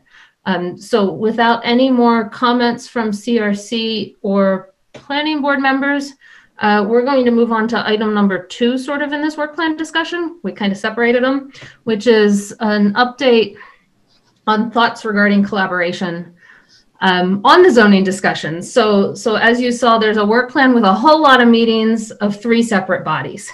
And Jack, myself, and actually Maria Chow, who's chair of the zoning subcommittee, had a nice discussion to talk about how we could collaborate. This joint meeting is one of the first of that collaboration, but one of our, as chairs of these 3 bodies, some of our primary concerns is not, is allowing the planning department and the building commissioner and all to get their work done without having to attend too many meetings to talk about the same thing over and over again with different bodies, because if they have to in 1 week attend 3 2-hour meetings or 1.5-hour meetings of zoning subcommittee, planning board, and CRC all talking about the exact same bylaw amendment, for example, that's 4+ hours that they could be working on those bylaw amendments instead of talking about them with community and with the committee members. So we are hoping to somehow have more joint meetings. And, this is something that CRC will need to discuss in terms of timing, not proposed for tonight to discuss that. That's why there's calendar meetings on the 9th for discussion as to when we can time stuff. But I particularly want to hear the thoughts of the planning board members and the CRC members about how we can do joint meetings more frequently, potentially, how frequent that could be, whether it fits into schedules of planning board and zoning subcommittee, in hopes that, we heard some public comments already about, we don't know where to go when these are being discussed, that hopefully the public also has an idea of which meetings they need to attend a little more clearly for that. So where Jack, I, and Maria were leaning, I think, were to try and figure out at a CRC meeting which of the zoning subcommittee or planning board meeting times is better for CRC, and that CRC then would, in some sense, join those meetings instead of asking zoning subcommittee or planning board to come to a CRC meeting whenever CRC might have a meeting. Right now, they are Tuesdays 2 to 4, which we recognize is not always great for community members volunteering their time and having full-time jobs, but also for residents to actually attend meetings.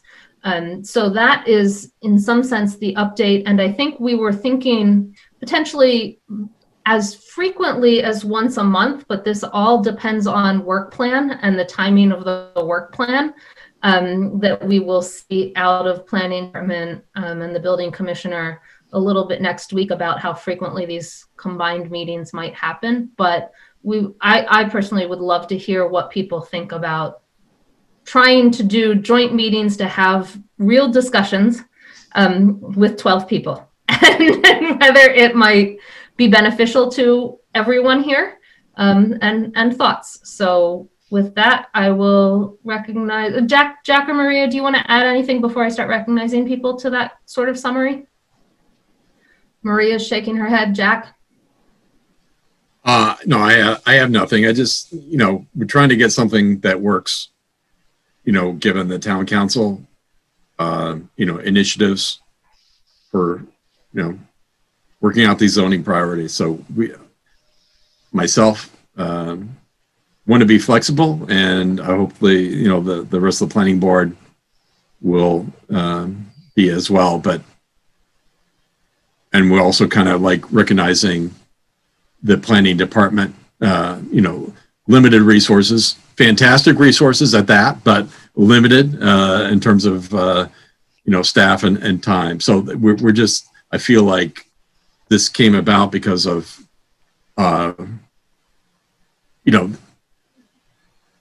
the schedule that was going to be with CRC meeting on, every Tuesday, and Chris's, draft schedule. It just wasn't going to work. So with that said, I feel like we were going to kind of revisit, what was going to be able to be accomplished within a reasonable time frame that,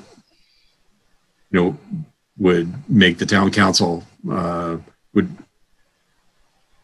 achieve the town council's goal. So, so we're looking at less meetings, but more productive meetings, I guess,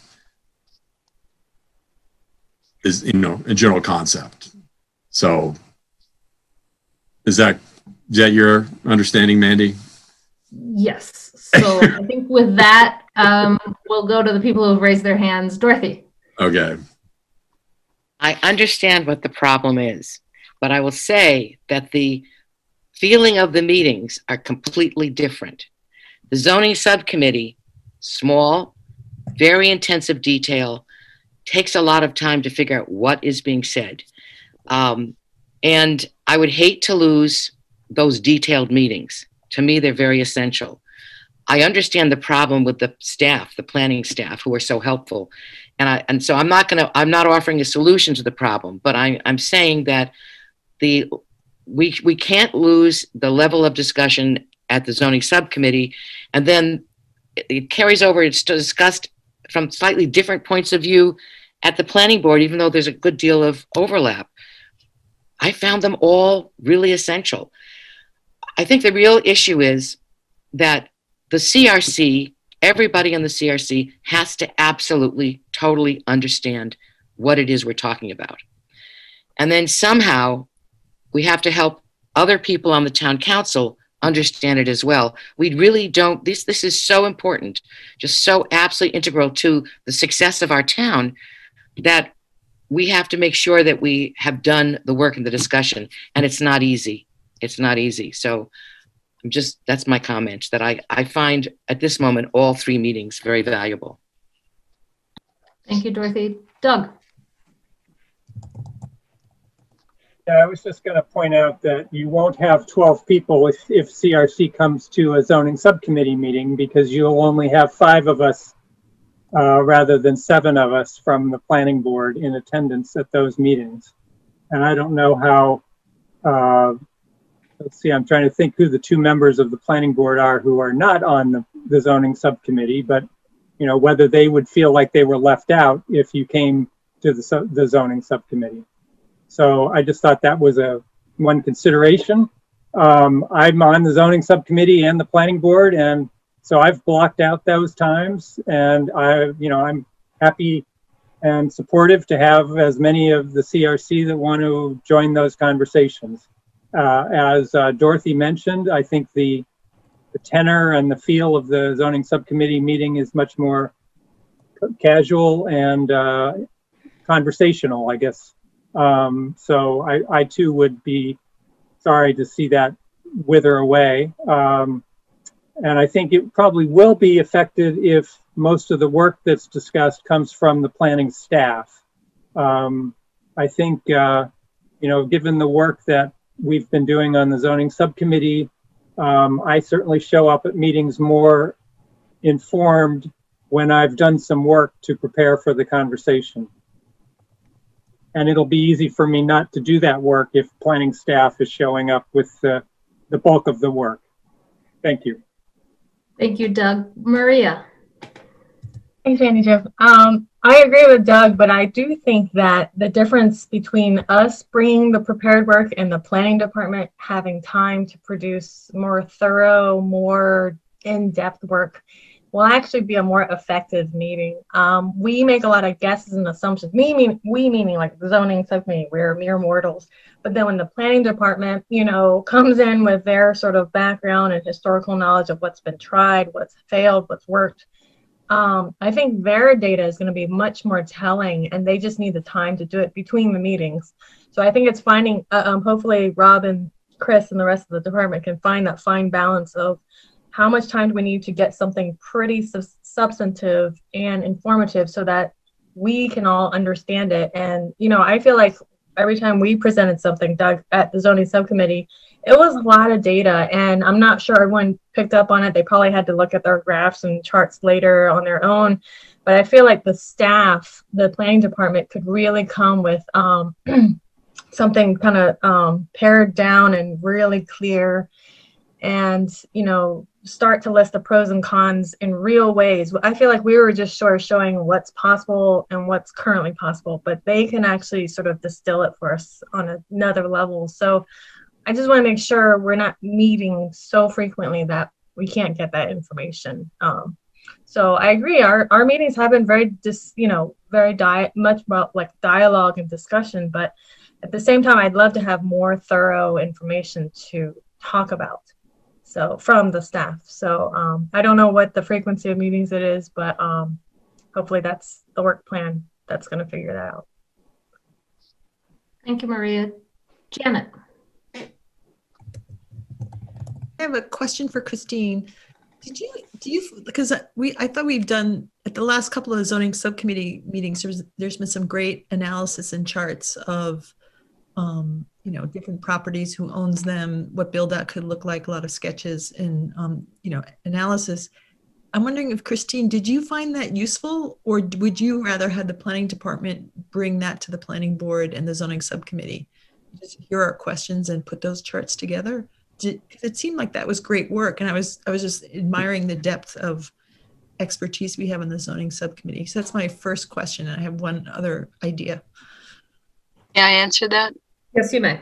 Yeah, I found that useful. I will also be glad when the planning staff has a chance to delve into some of these things. And I think that Maria and Doug did a terrific job, and it happens that they have, you know, architectural skills and planning skills that they can bring to these things. But, you know, the planning staff is really interested and wants to be involved here. So I think there may be opportunities for Maria and Doug to contribute, but I think, you know, relying on the planning staff probably makes more sense in the end. Okay, and then I want to call out Andrew's chart, his mapping also. I had this idea, and I don't know if it's going to fit in. I just thought of this before our meeting.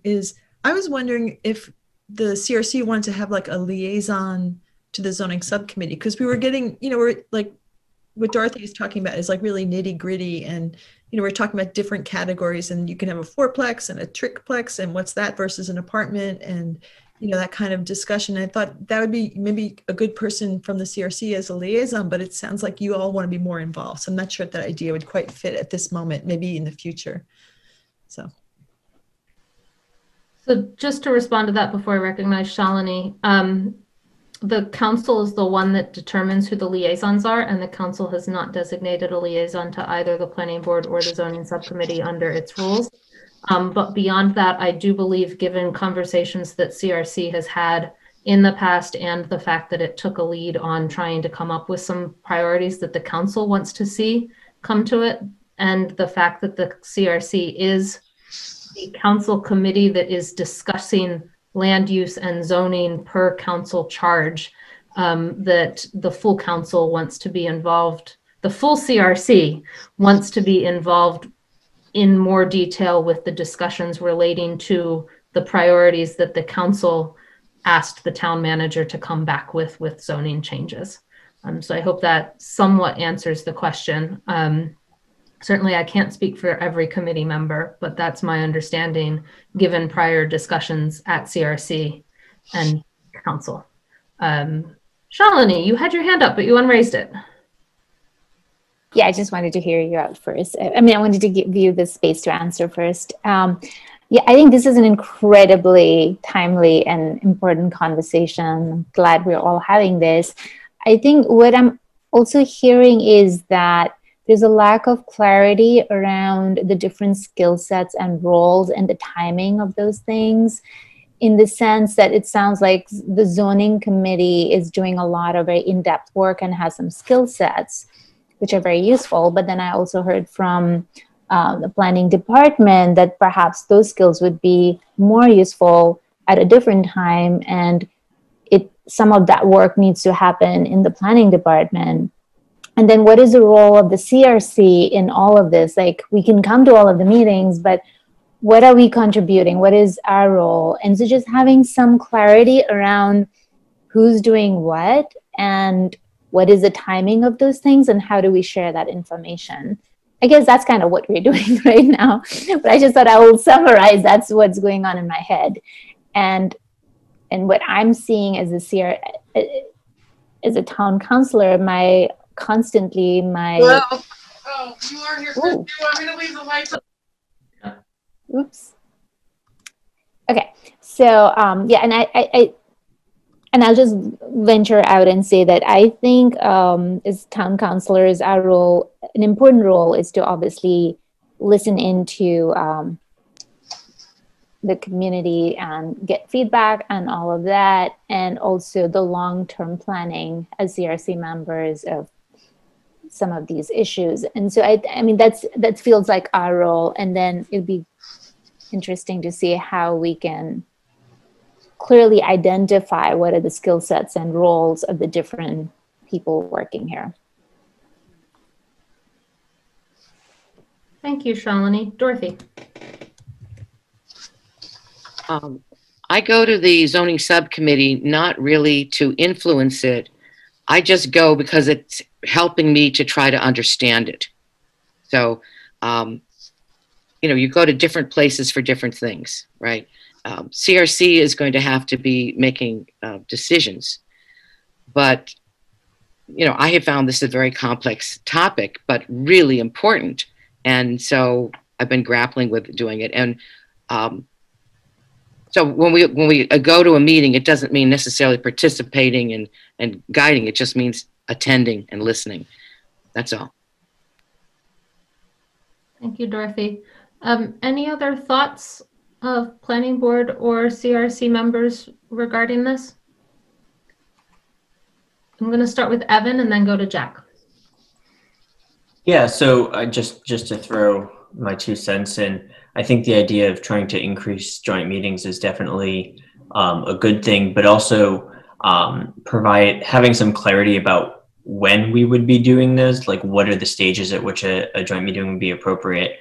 Because I understand the concern for staff time, which I think is important. Then I think the other thing that you mentioned that I want to echo is for the public who's trying to follow it as well. I think it's really, I'm looking at the attendees list and I'm seeing quite a few names that I know were at Councilor Schreiber in my district meeting on Monday talking about zoning, and now they're here tonight talking about zoning, and they may well be at the CRC meeting on Tuesday to talk about zoning. And I'm sure they would like to have to attend less meetings to have their input. And so finding a way to make clear, I think, to the public when joint meetings are happening where their input would be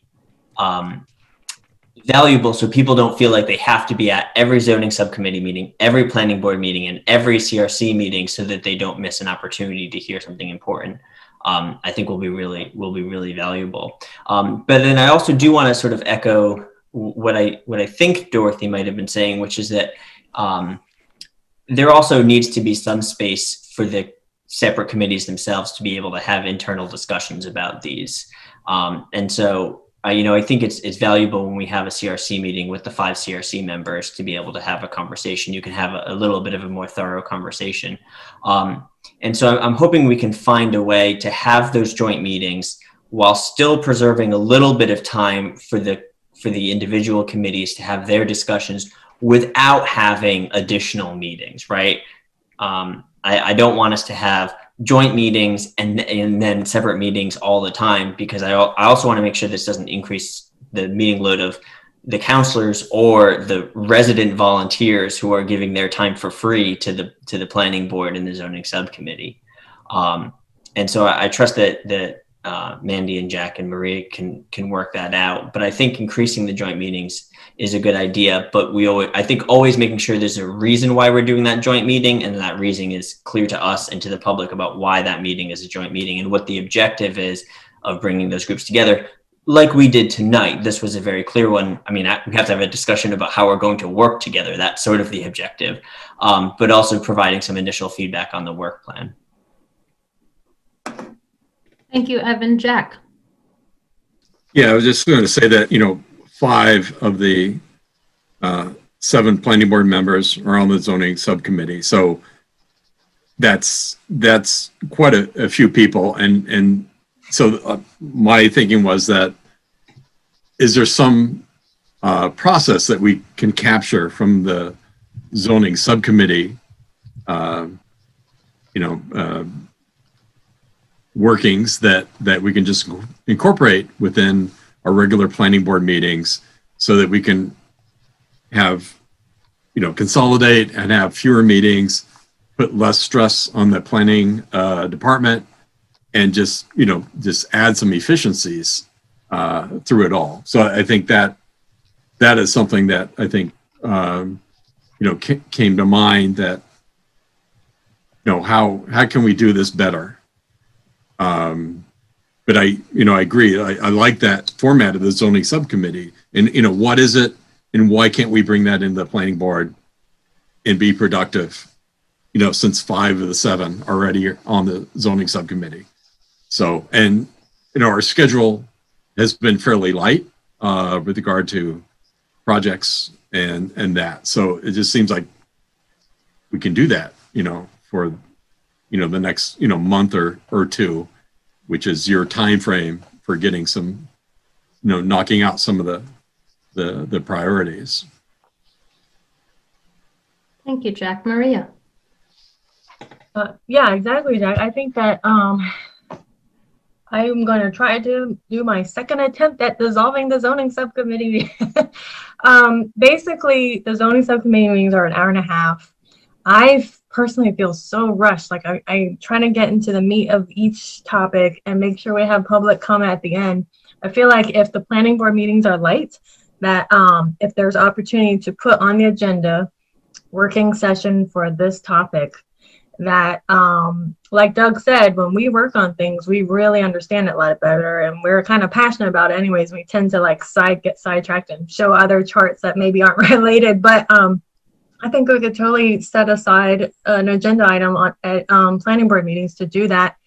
And the way we run it is we have the members present what they found and then just open it up among the other members to chime in with like, oh, did you think about this? Or what do you think about that? And then having Chris and Rob there to immediately give feedback and say, oh, well, this is impossible because the parking will never work. Or we've tried that and this is the reason why that didn't work. So that kind of discussion would be fantastic to have at the planning board, I think, especially with all the new planning board members and having a lot of different input. And I think since, like you said, Jack, we've already carved out this time slot, and it's a much more sort of liberal, it's, 3 hours long usually. So it'll be much more, we can get really much more in depth into each topic, I think. I feel like when we were presenting at the zoning subcommittees, we just barely got all the data out and people were just, letting it all sink in. And it was a little fast paced in my opinion. So if other members are open to that idea, I'm totally behind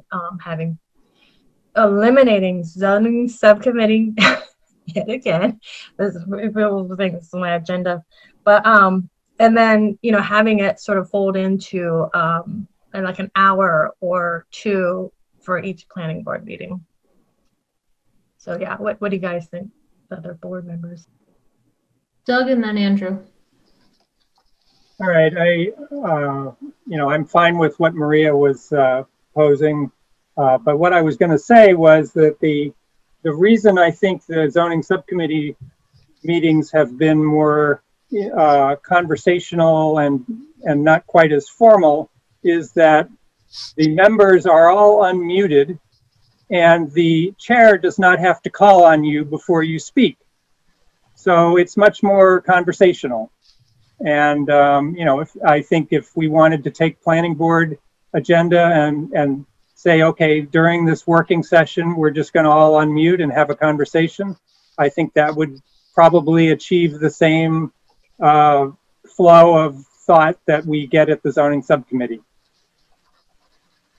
Thank you, Doug. Andrew. I hadn't thought of your point, Doug, but I think it's a very good one. And I think you've really captured one of the reasons why that committee works so well, the subcommittee works so well. I also agree with Maria. I think with 5 of 7, it seems logical to collapse the two ceremonies, but I think of it not so much, I wouldn't present it as like disbanding it, but just kind of rolling it up into planning, because I think that's, because we're still doing the work, right? And we're still having the conversations.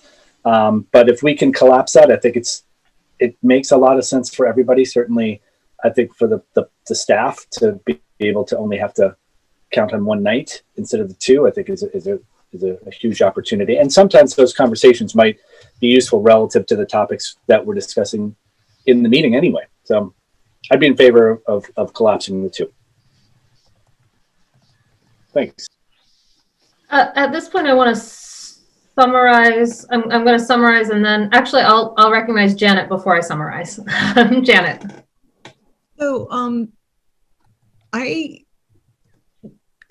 concerned about time, and so if our planning board meetings usually are about 3 hours long. We get kind of epic at 4. So if we were designating an hour and a half of that each meeting to, a footnote M or a discussion, because it does take a long time. I think that we're going to either have to meet as a planning board more often, like maybe, 3 Wednesdays a month, which I'm fine with. But I think that the idea that we could, I think we can't do that level of detail and work and then the regular planning board work, because we're like one permit away from a 4-hour meeting often. So if the planning board is interested in adding, I would love to talk about planning for an hour and a half every other week, but I don't know, I think those meetings are going to get long. So I wonder if the planning board would be interested in adding a meeting, to go into depth, or to make sure we have that time, it doesn't get eaten away. Maybe we could talk that at a planning board meeting, but I'm not sure it really addresses the topic so much of how does the CRC and the planning board and the zoning subcommittee is. If the planning board starts acting like the zoning subcommittee and maybe we make our meetings longer or add a meeting a month, I guess that's less one group for you guys to come and meet with. But I'm not sure we kind of address the how do we all work together kind of thing. So that's what I was going to summarize what I was hearing. So thank you for bringing that back to us, Janet, but also for your comments on timing. So what I'm hearing from a variety of individuals is the conversational atmosphere of a zoning subcommittee as it occurs is very helpful. I will say at CRC, we sometimes have that conversational. It works better with 5 or 6 people than it does with 12 or 13. And I'm hearing from the planning board members, and I would assume I hear it from CRC members if they were to chime in, that is very helpful to things like this discussion. That's harder with 13. I'm hearing that it might be wise to have the planning board portion or that the discussions with planning board members to be at the planning board instead of zoning subcommittee, but that might not always work out because of timing. And so that would be something I believe that Jack and Maria would have to discuss more closely to see how that goes.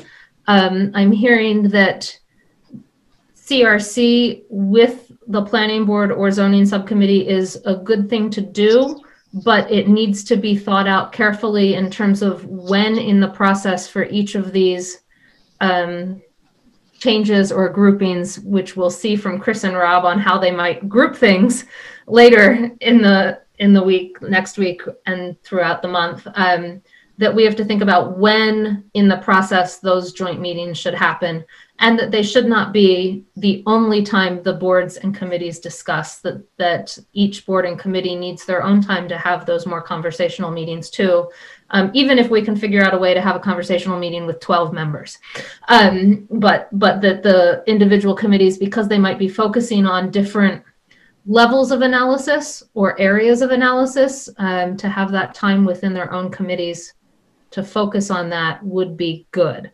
So that's what I've heard through this conversation. I think that might give Jack, Maria, myself, and the planning department, Chris and Rob, some idea on how to create a little bit more efficiency, while also not overworking Chris and Rob in terms of demands on their time attending meetings. To do that, what might, I think one of the things we need to potentially figure out is also that I heard was where each committee's contribution lies, what type of contribution they're contributing, so that the public knows, is CRC the one that's delving into the nitty gritty of this particular bylaw? And what I always refer to as the nitty gritty of is that setback or that frontage going to be 100 feet or 95 feet or 85 feet? When is that happening versus when is more of a vision happening? Which committees are doing that? Is there overlap on those discussions, and stuff like that? I think as we delve into this for the first time, that may start to work itself out a little bit, particularly potentially as we have joint meetings to see where people ask questions and whether they fall into that. But we might have to gear that a little bit more and potentially more specificity on agendas, to help the public understand where the conversation is going on a particular agenda may also be helpful from things I've heard. That's my summary of this discussion. If people think I summarized anything wrong, feel free to correct me now. Or if anyone has anything to add to that summary, that would be great. And if not, then we will move on to recognizing the hands that are up, I believe, with Jack before we talk about something else. Janet. So just thinking about like ways to communicate, when we started, the zoning subcommittee started working on the priorities, I put together a Google Doc because I was trying to think of like, what are the questions people will have about each priority. And so I did a summary of a Google Doc for like moving the BL into footnote B, put down all the questions I could think of. And I thought, you know, if we had this living document and we had it on the web so everyone can look at it, and as we attach diagrams and documents, it could be something that people could look at. And, you know, so, and I did one for footnote M also, which I haven't updated after our meeting, but I kept on thinking, like, if we had a live, like each priority had a discussion document where we're collecting information and answering questions and attaching maps or drawings, you know, that could be visible to the public. It could be visible to the CRC. It could be visible to the planning board, the zoning subcommittee, you know, the planning department, and that it might be just this living thing that we can consolidate the information we have, and people could post questions, you know, public could post questions. Hey, I'm wondering, what does build out look like in the RG? You know, what happens to this building if there's a waiver and it's 4 stories, not 3, you know, kind of thing like that. And so I just wanted to put that out as a kind of a more modern way to you know, consolidate all our information and ideas or questions together. So if just something to think about. So thank you for putting that idea out there. I know I saw Evan immediately react, and I know my immediate reaction was, open meeting law. We started this whole meeting with potential open meeting law violations. And I know this is an area that committees, boards, and other public bodies struggle with, and how does it comply? And so I know my hesitancy would be to ensure that something like that complies before it ever does it. And I know there are some potential rulings out there that might say it does, and there's potential rulings out there that say it might say it doesn't. So I don't know how workable that type of decision is. I don't want to shoot it down immediately, but having a living document that can be modified when there is no meeting called certainly does bring in potential open meeting law concerns. Well, that was the question. That was the issue. What we were looking at was, if this, you know, is it helping open meeting law by saying, hey, this is what the committee is working on. You can see it in living time and ask questions about it, or should it be revised once a week and then there be an announcement? So that'd be, I mean, it seems like it's a question for the town attorney. Yeah. is what it would be. But thank you for that suggestion. Any other final comments?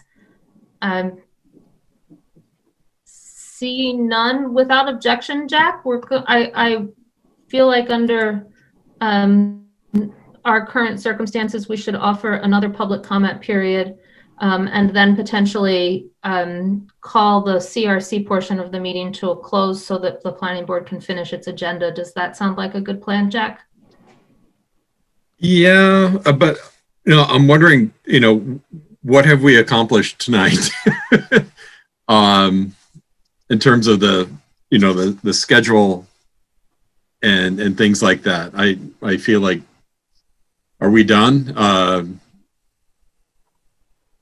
Should we be finishing right now? I know it's like 2 hours in, but where do we go from here? Sort of thing. So So in terms of planning department work plan, that'll come back to CRC on the 9th for a way to figure out how to do it. That'll have, from what I saw, some potential places for the planning board, items for when the planning board might have that discussion, or zoning subcommittee.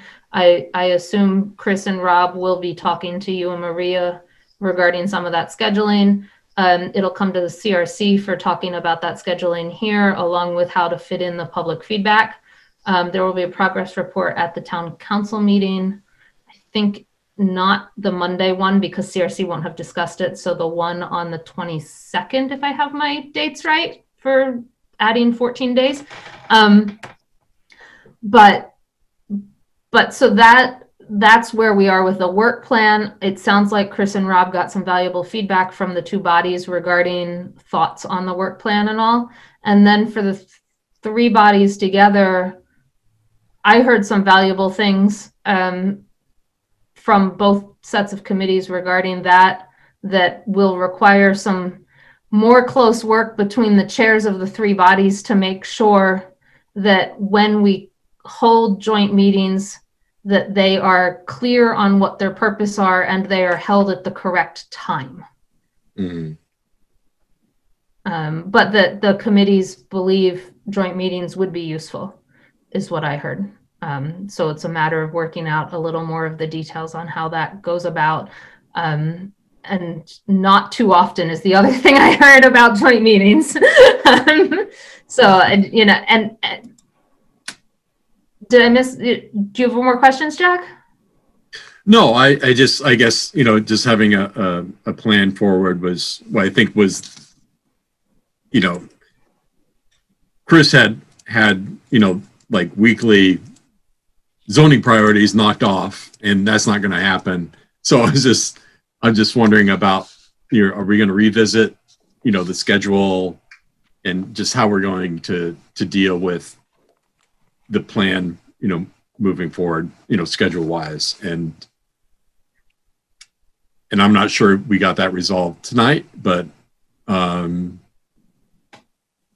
if you, Chris, would you like to address that question? Yeah, I think that Rob and I got enough input tonight from you all, from the planning board and the CRC, that we can, you know, start to put together a schedule, and we'll be in touch with Mandy Jo and Maria and Jack about when it would be appropriate to meet.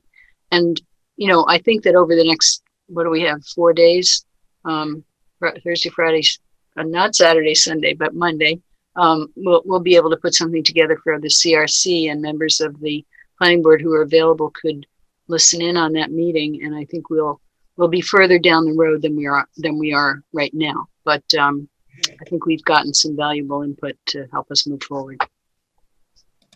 Yeah, and for purposes, the agenda for CRC, just so people know, is fairly busy, but the planned timing would be for the work plan to come to discussion approximately an hour into the meeting, so around 3 o'clock right now. So if anyone is interested, the meeting starts at 2. Comprehensive housing policy discussions will encompass approximately the first hour of the meeting, a little bit more. If people are interested in the zoning work plan discussion, it'll probably not occur till 3 o'clock at the earliest, for how the plan is going. The agenda planning is going for that, for those interested. Any other further discussion? Shalini. I would just like to offer to the planning department staff, what can we do to support you in doing your work in terms of the planning board, in terms of the CRC folks? What can we do what would be most useful from us coming to you? Why don't Rob and I think about that in the next few days, and we'll get back to you about that. But thank you for the offer. Thank you. And I had one other question, which is probably a stupid question, but it's also because I'm new to this work, and also because I've never attended too many planning board meetings. But what are the discussions happening in the planning board meetings about zoning right now? That would really help me understand also, like, what are you all talking about? And then what is our overlap, and what is the redundancy, and what could we each be doing so that it's more complementary and not redundant? I'm going to go to Jack and Maria. I believe most of that discussion has been happening in zoning subcommittee, if I'm correct. So Maria, do you want to summarize a little bit about what the subcommittee's been discussing? Sure, I'm okay to speak. Let's see, we were given from Chris the first 2 items on the CRC priority list 1, and we just started with BL, footnote B, and I think it's not necessarily, we found out it's not necessarily about removing, I mean, putting BL in footnote B, but the goal is more housing in BL. And then the other item we've been looking at is the impacts of bringing footnote M I think I reversed it, getting rid of footnote M. That's right. And we literally, it was the tip of the iceberg. We just got, a good handle on what is currently allowed and what is sort of all these different sort of in worst case scenario versus, maximum build out versus a few little tweaks. So those are the only 2 items we've touched on. And we haven't discussed at all with planning board, I think. But just from last night's zoning subcommittee meeting, it just showed me how useful it was to have the planning staff, Chris and Rob, in active discussion with us.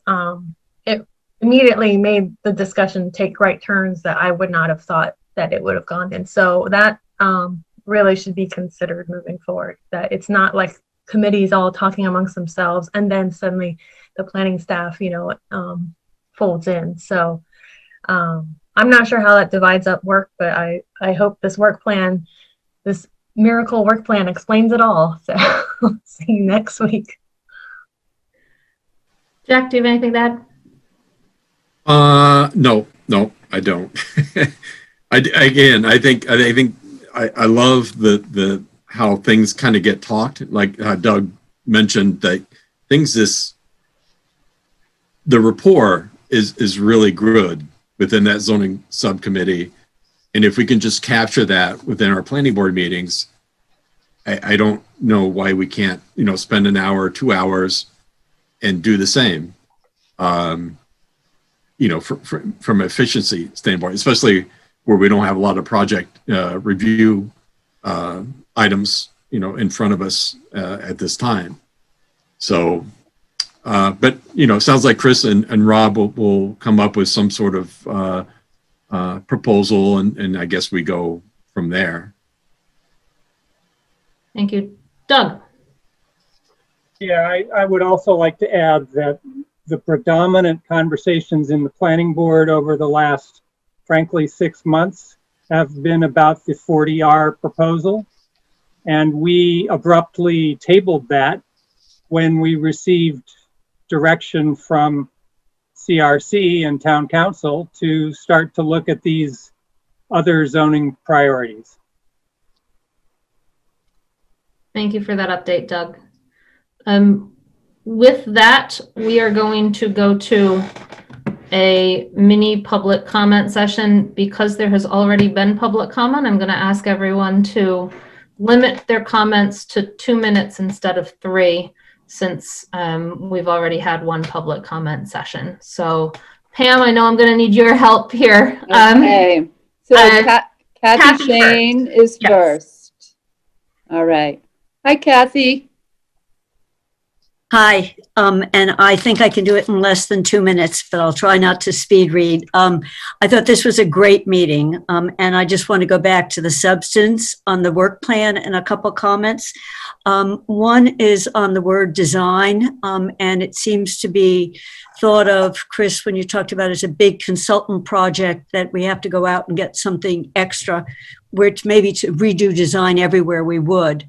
But I think if you start to focus on any of the zones, so if it's the BL zone, you can think about what's it going to look like and what kind of design features. So Dorothy's backyard, front yard, setbacks could be part of that. It doesn't have to be big design. It can be neighborhood design. What's the look and the feel of the neighborhood? And I think that's particularly important when you start talking about duplex, triplex, quadruplex, whatever townhouses. And I've seen it in other zoning codes. They just say, what do we want these things to look like? Front yards, backyards, porches. Secondly, I can't find the word sidewalk in our zoning code. And one of the things that does make neighborhoods and communities, particularly as they get more dense, is the ability to walk and walk safely. I know when the sidewalk was put up on Pine Street up here in North Amherst, people said they started meeting their neighbors because they walked on the sidewalk and they would meet their neighbors. You couldn't walk on the street because it's really a heavily trafficked street.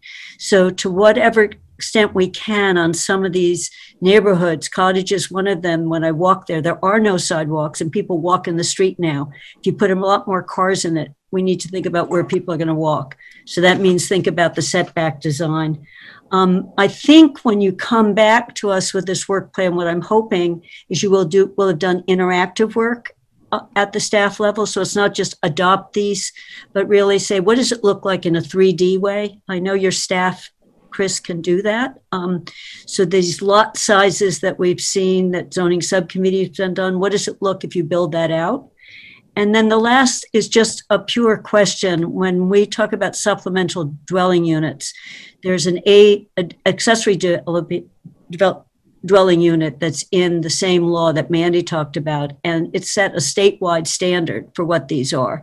And it's 900 square feet or 50% of the width of the dwelling unit, the lesser of the two. So if you have a small primary unit, say 1,000 square feet, it could only be 500 square feet.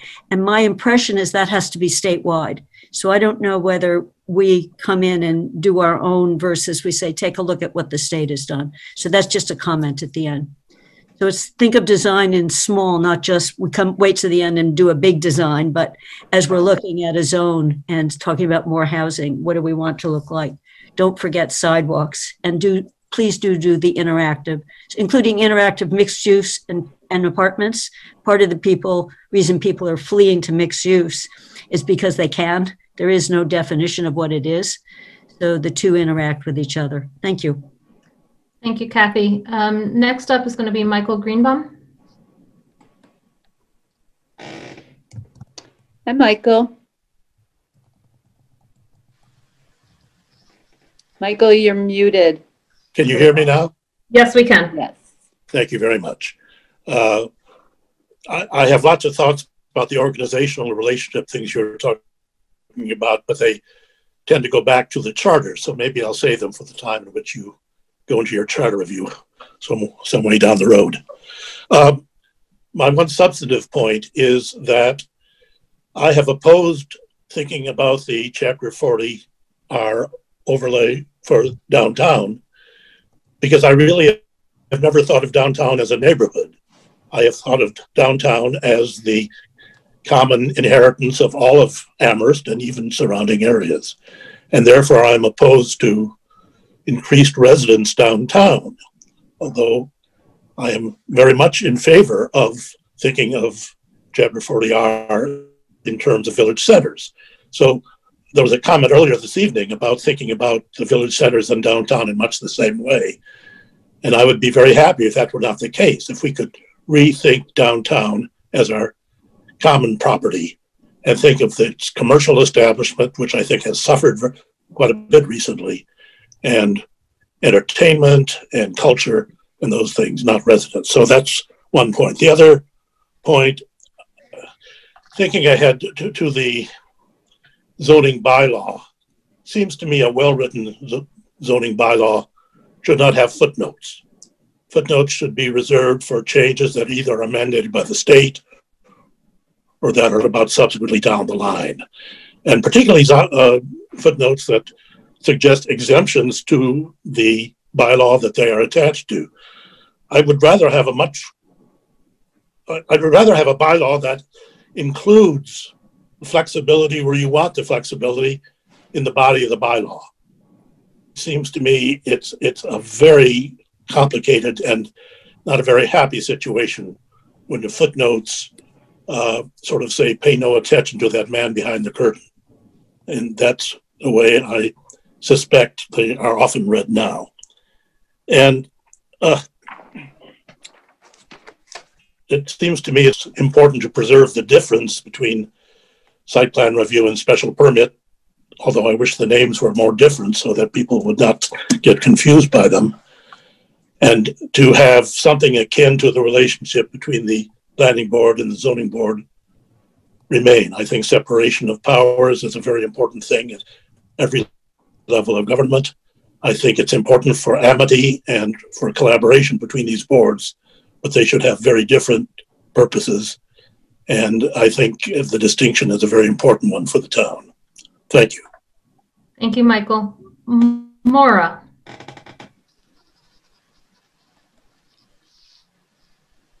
Hi, Maura.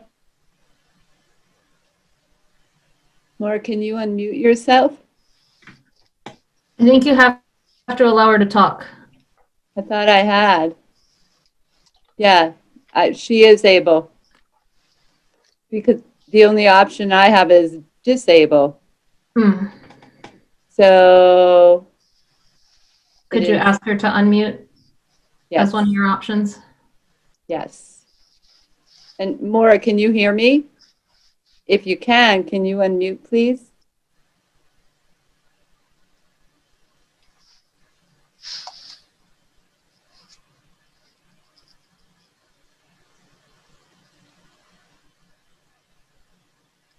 So Maura just unraised her hand.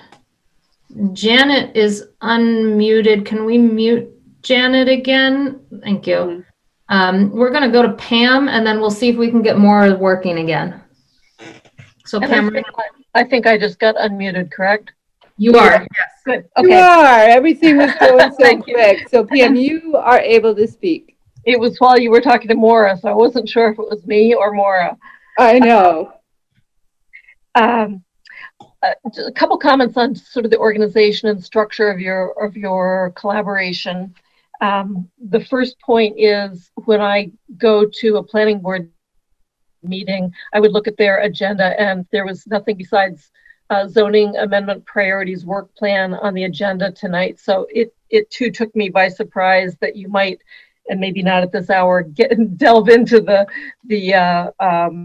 footnote B. If in your organization of rolling the zoning subcommittee into the weekly or bi-weekly planning board meeting, it would seem very appropriate to list it as a joint meeting of the planning board and zoning subcommittee so that people were aware that there was going to be this working session during that meeting. I find and it has to be a collaboration of town staff and zoning subcommittee, because that is in fact where the nitty-gritty gets discussed, and you've got to be able to go back and forth and ask questions of each other to probe and understand the ramifications. I totally understand that 99% of the people that are currently on the planning board have actually not dealt with a whole lot of zoning in the past, and it is a learning process, and I absolutely commend you for getting up to speed by getting in there and dealing with the details. That is how you learn to do it. And so I appreciate having and seeing that growth of understanding, because in fact the suggestions for zoning changes have some pretty significant ramifications, and I think the town simply needs to be able to weigh what those impacts are and approve or disapprove of them. I think that's all I really need to say, but I do appreciate, and I would hate to, the other thing is that the CRC, to me, and I'm going to make sort of a corporate analogy, I see the CRC as a subset of the town council, and it really should be functioning at sort of an executive level. It's kind of like Eisenhower saying, I want to capture, town X in Morocco, and the people on the ground sort of help make that happen. I don't really feel like CRC ought to be weighing in on every single zoning subcommittee meeting, unless you're there as sort of a bystander, as we are in the town. Your role is to kind of set a direction, and the staff people, the zoning subcommittee, the planning board are all out there working to try to help formulate stuff. But I would find trying to attend a meeting with 12 people, I found it very frustrating tonight to attend a meeting with 12 people and not get a word in edgewise. But that's maybe just my personality. Anyway, smaller is better. And if the zoning subcommittee can get rolled up officially into the planning board conversation, that would be better than losing it altogether, because I think it plays a key role in helping formulate the discussion. Thanks. Thank you, Pam. Pam, can we figure out a way, Field Sadler, can we figure out a way to get Maura in? We now have a new option for Maura, which is allow to talk. So we're going to try. Hi, Maura. I got it now. We got it. Hey. All right. We can hear you, Maura. I want to say that I have a lot of reservations about letting the planning staff do what the zoning subcommittee is doing. Not that they couldn't do as good a job or maybe even better, but it's done behind closed doors.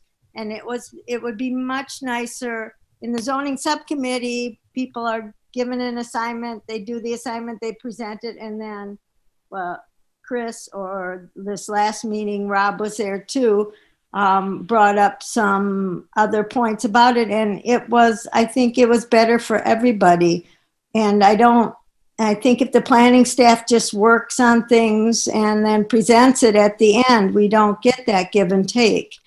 And I really worry about bringing the zoning subcommittee into the planning board meeting, because even without a lot of projects, the planning board meeting still seems to take 2 or 3 hours. And I don't think we'd get to those topics in as much of depth as it is at the zoning subcommittee. So sorry, Maria, I don't agree with you. And I think a meeting this size is really pretty unproductive to actually getting detailed work done.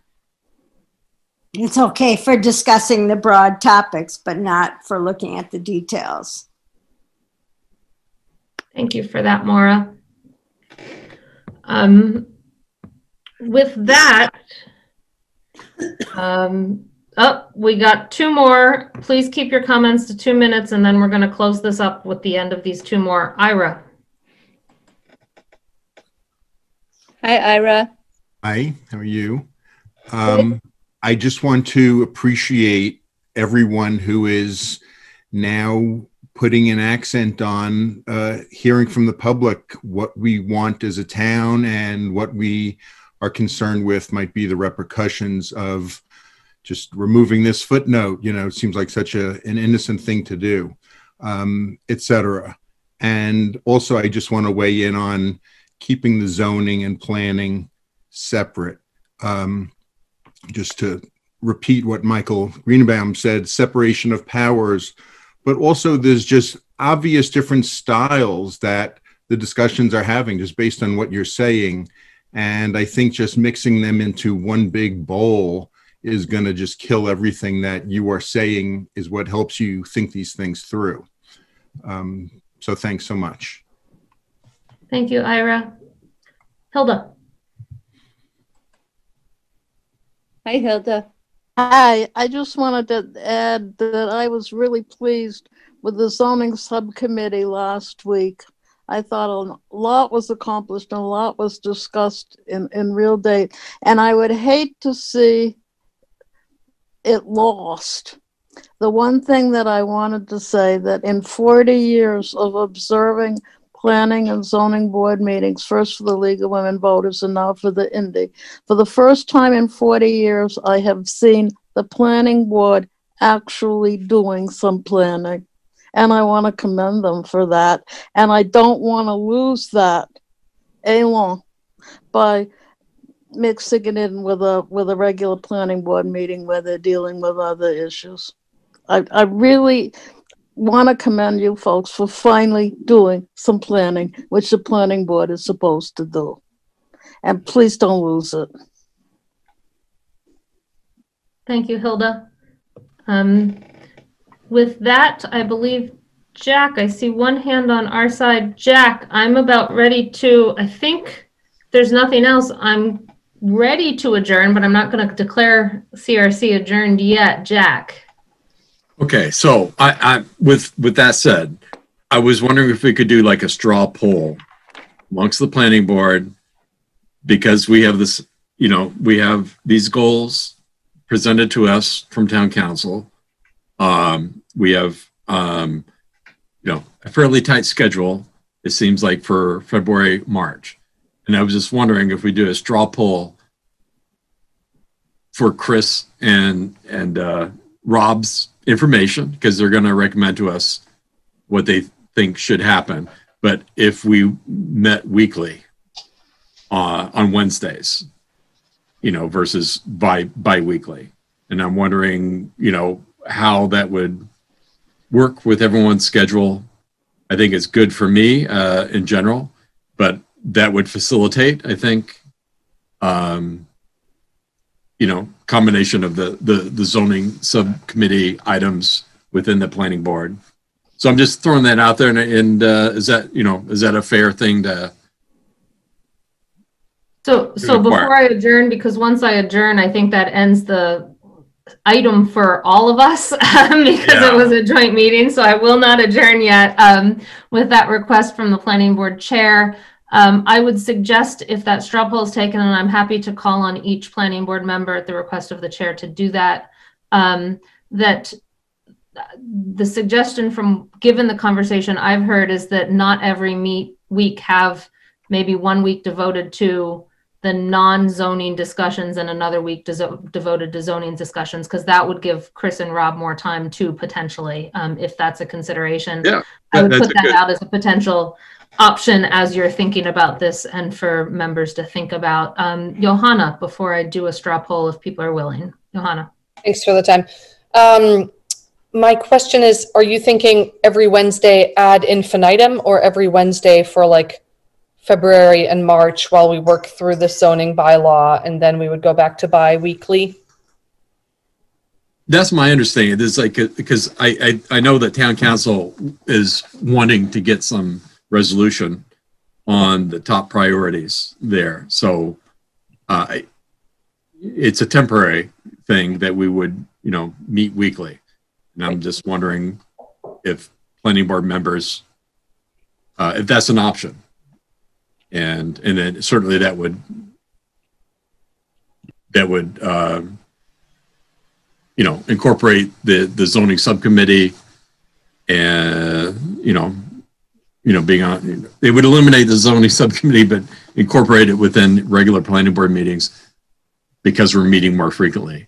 It just seems like there's some urgency that we resolve some zoning priorities. So I just wanted to throw that out there. Tom. And it would only be two, you know, like February, March, and just a straw poll. And I don't know if Chris, do you think that is something that you would entertain, or is that crazy? May I speak, Mandy? Yes. From my standpoint, meeting every week with the planning board would be, I could do that as long as we don't also have zoning subcommittee meetings. So if that's the decision you're making, I think we could make that work. Tom. Sure, I was going to agree. I think that meeting every week, you know, right now we'd be meeting every week as a zoning subcommittee. I think if we were able to commit that time, and we could actually carve that time out of every planning board meeting, I think it would be useful and productive to have the other two members participating in those meetings as well. So I'm all for consolidating those two into just the planning board meetings, but doing it weekly and making sure we carve out the time to do the work we need to do. I believe there is Andrew, Maria, Doug, and Janet that haven't commented yet on Jack's thoughts. Andrew. I'm fine with it as well. I think like right now we're meeting, the subcommittee's meeting every week and the planning board's meeting every other week. So we would be taking a meeting out of the schedule in terms of like the night commitment. So I'm in favor of that. I think really it's, to me, it's sort of the advantages are we get the other two planning board members in. And then I think as long as we've got support from Chris and company, I would certainly advocate for that. Thank you. Doug. Yeah, I'm fine with that in I happen to have a half-hour obligation next Wednesday evening, but I I may be able to move that, and otherwise I'd just duck out for 30 minutes. But beyond that, I'm pretty available. Thank you. Maria? I think I'm available. I just want to make sure if every other planning board meeting is the zoning subcommittee meeting, is that what you're proposing? So that every first and third Wednesday is a planning board meeting with no zoning stuff, and then the second and fourth are the zoning subcommittee meetings, and that way Chris and Rob can have time to, I guess I would like to see their work plan first, I guess, before we commit to anything, in case, you know, they need more time than every 2 weeks to help with the research. So, but otherwise, I think I can swing that. I just want to not commit to it until we know the work plan. So I think Jack's purpose, oh, Jack, I won't put words in your mouth, Jack. Yeah, I mean, I just want to throw it out there for Chris and Rob as an option. And it looks like we're kind of good with meeting weekly, and whether it's, you know, whether the focus each week is on our normal, you know, project review versus, you know, zoning, you know, bylaw topics is to be determined. But I feel like we all want to get something done, given the town council's, you know, interests, you know, during the next 2 months. And it sounds like we can do it. So, sounds like, you know, it looks like there's some efficiencies there.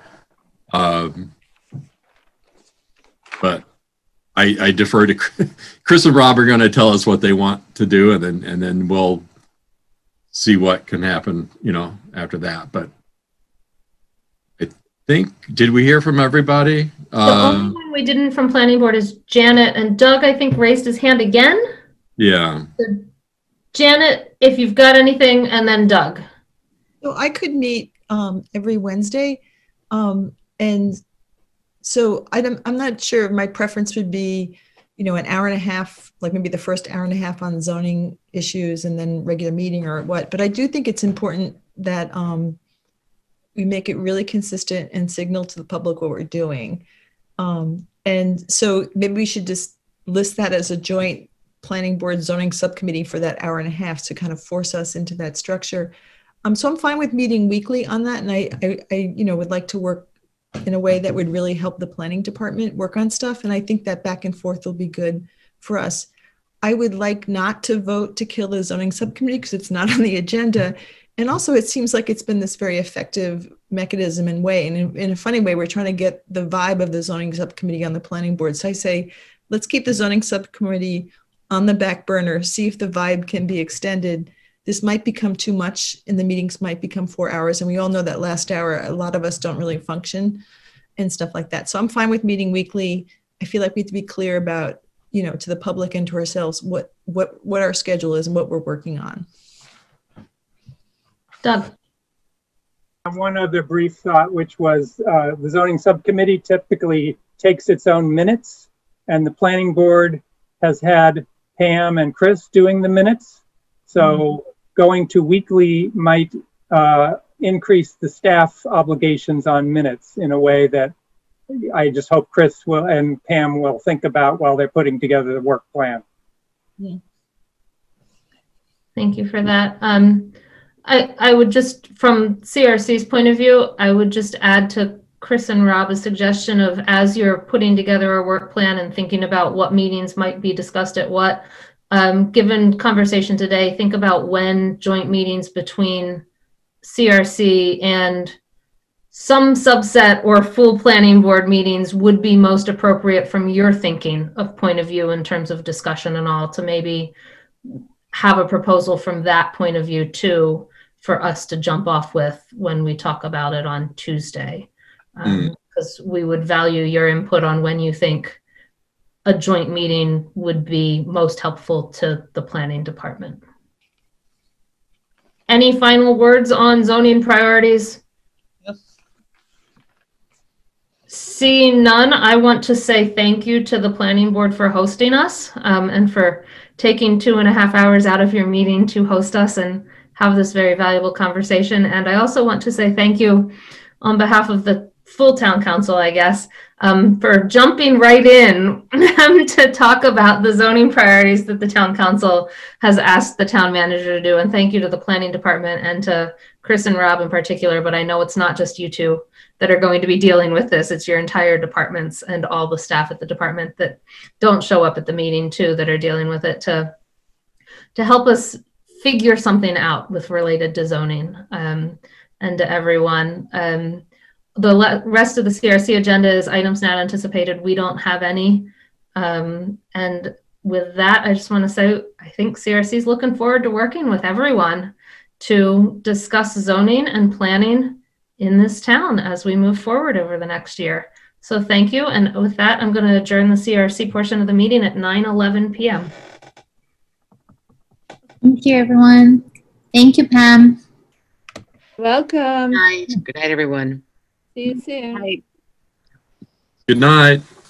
Mm-hmm.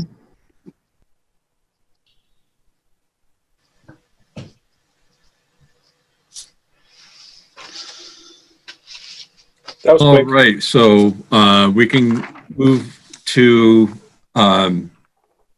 old business, and the next topic is zoning bylaw site plan review criteria and design guidelines, section 11.2417 regarding minimizing intrusion of lighting, review and discussion. So I will certainly, I hand that over to Janet and let her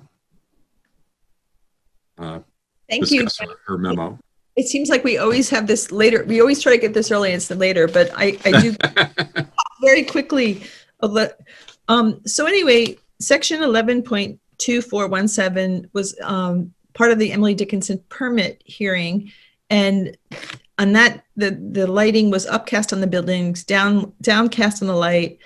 The lights in the buildings were on till 10, and then I think the path went off at, when the last soul left.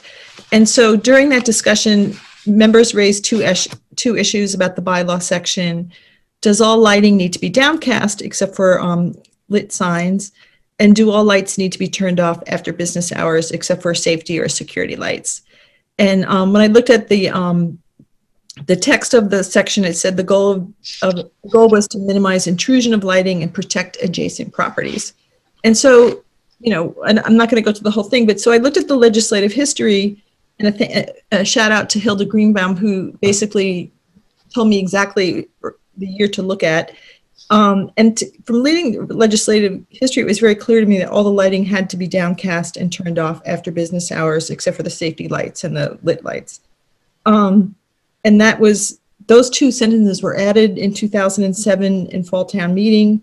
It was a unanimous vote, which almost, that doesn't happen that often in a town meeting, but it did when I was there.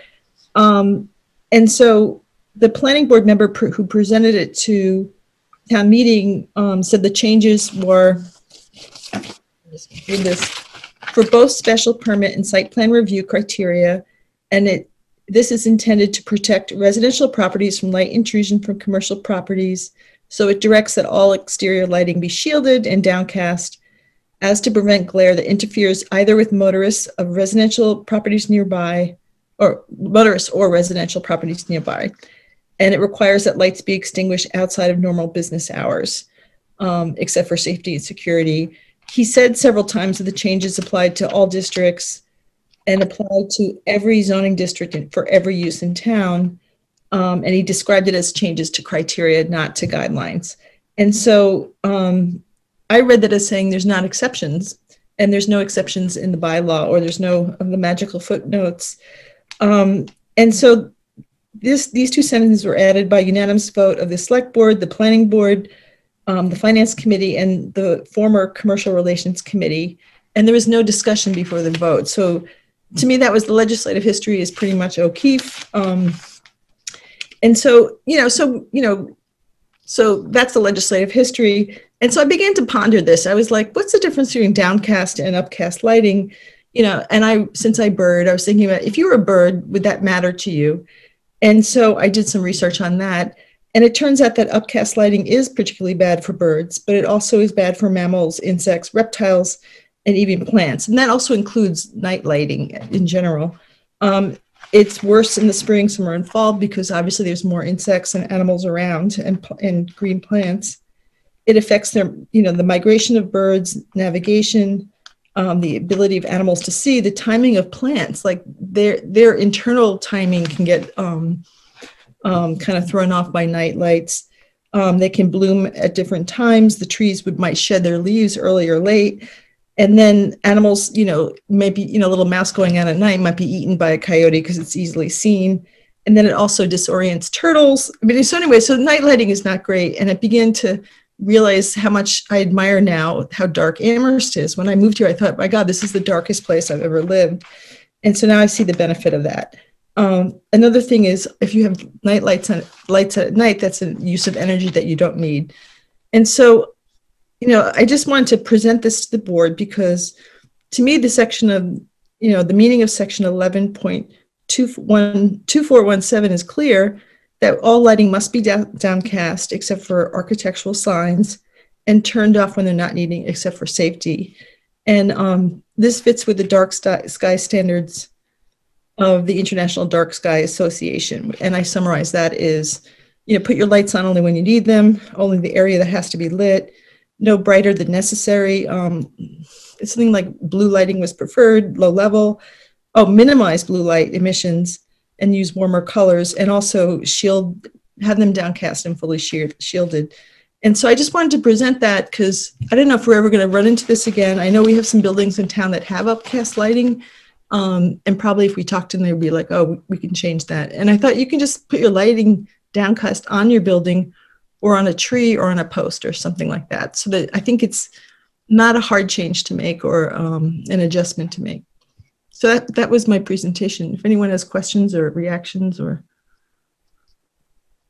Okay. Let me get my. Chris Brestrup has her hand raised. Yes, Chris.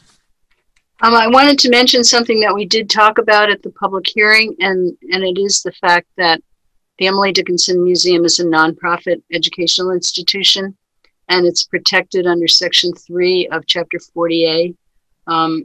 The specific section that I wanted to read to you says, no zoning ordinance or bylaw shall regulate or restrict the interior area of a single-family residential building, nor shall any such ordinance or bylaw prohibit, regulate, or restrict the use of land or structures for religious purposes or for educational purposes on land owned or leased by the Commonwealth or any of its agencies, subdivisions, or bodies politic, or by a religious sect or denomination, or by a nonprofit educational corporation, provided, however, that such land or structures may be subject to reasonable regulations concerning the bulk and height of structures and determining yard sizes, lot area setbacks, open space, parking, and building coverage requirements. So in other words, the planning board has discretion as to how much of the requirements in our bylaw that we would impose upon a nonprofit educational institution. And I think you did discuss this, and you discussed it very carefully. And I remember going through the minutes of both meetings on October 21st and November 4th.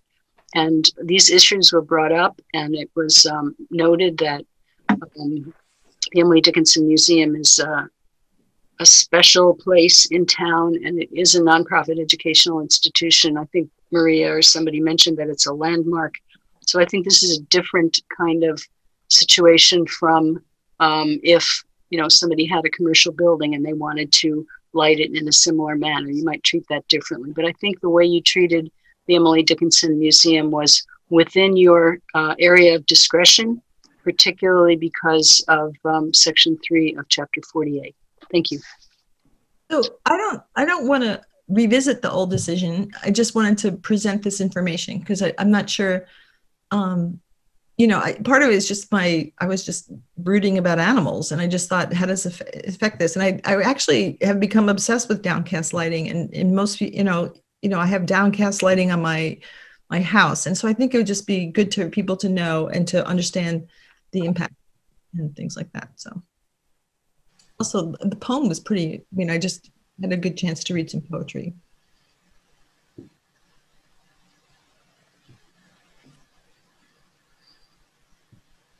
Any other comments?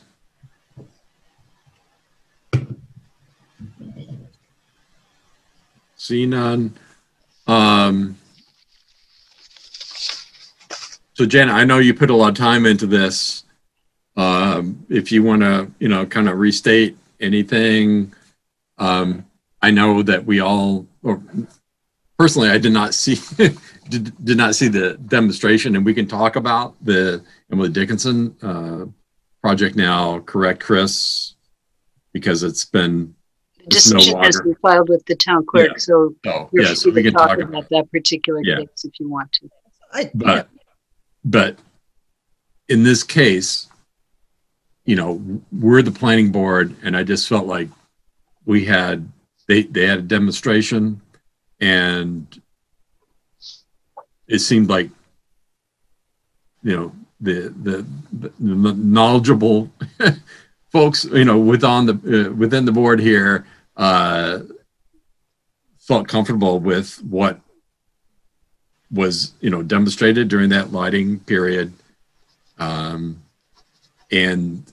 But, you know, I appreciate your you know, delving into this particular subject, and I think that we can take that and you know, improve, you sort know, of going forward kind of thing. Yes.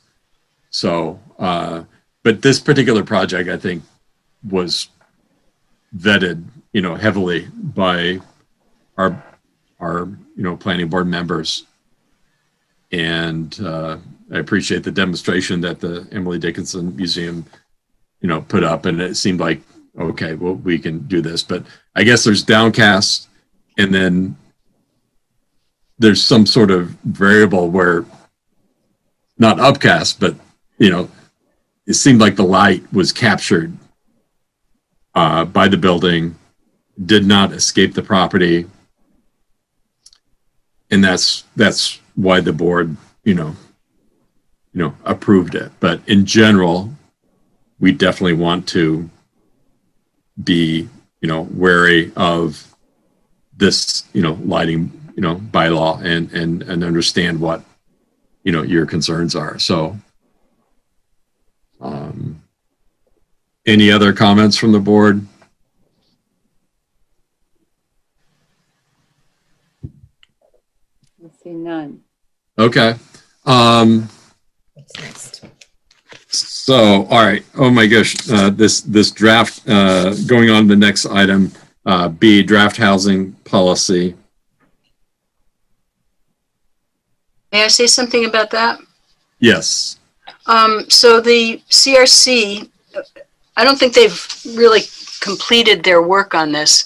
They're looking for planning department input sooner than later, but I don't think they're looking for planning board input necessarily until April.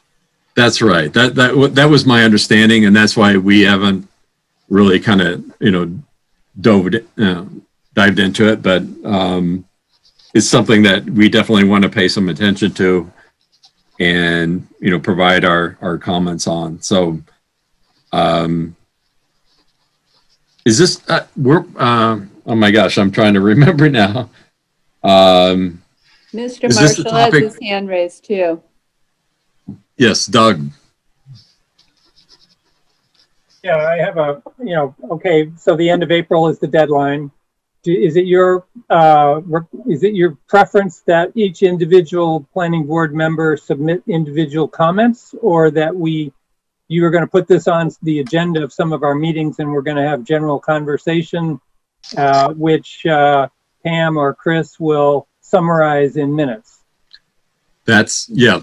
So I'm trying to, like, I'm trying to get my my focus here. But yes, I think we all agreed that we were going to review this policy, and that the And then I thought that we would be able to provide that during a future meeting, and that, you know, Chris and Pam would collectively provide our comments within one document and provide that to CRC versus us individually providing comments, you know, as citizens to the town council.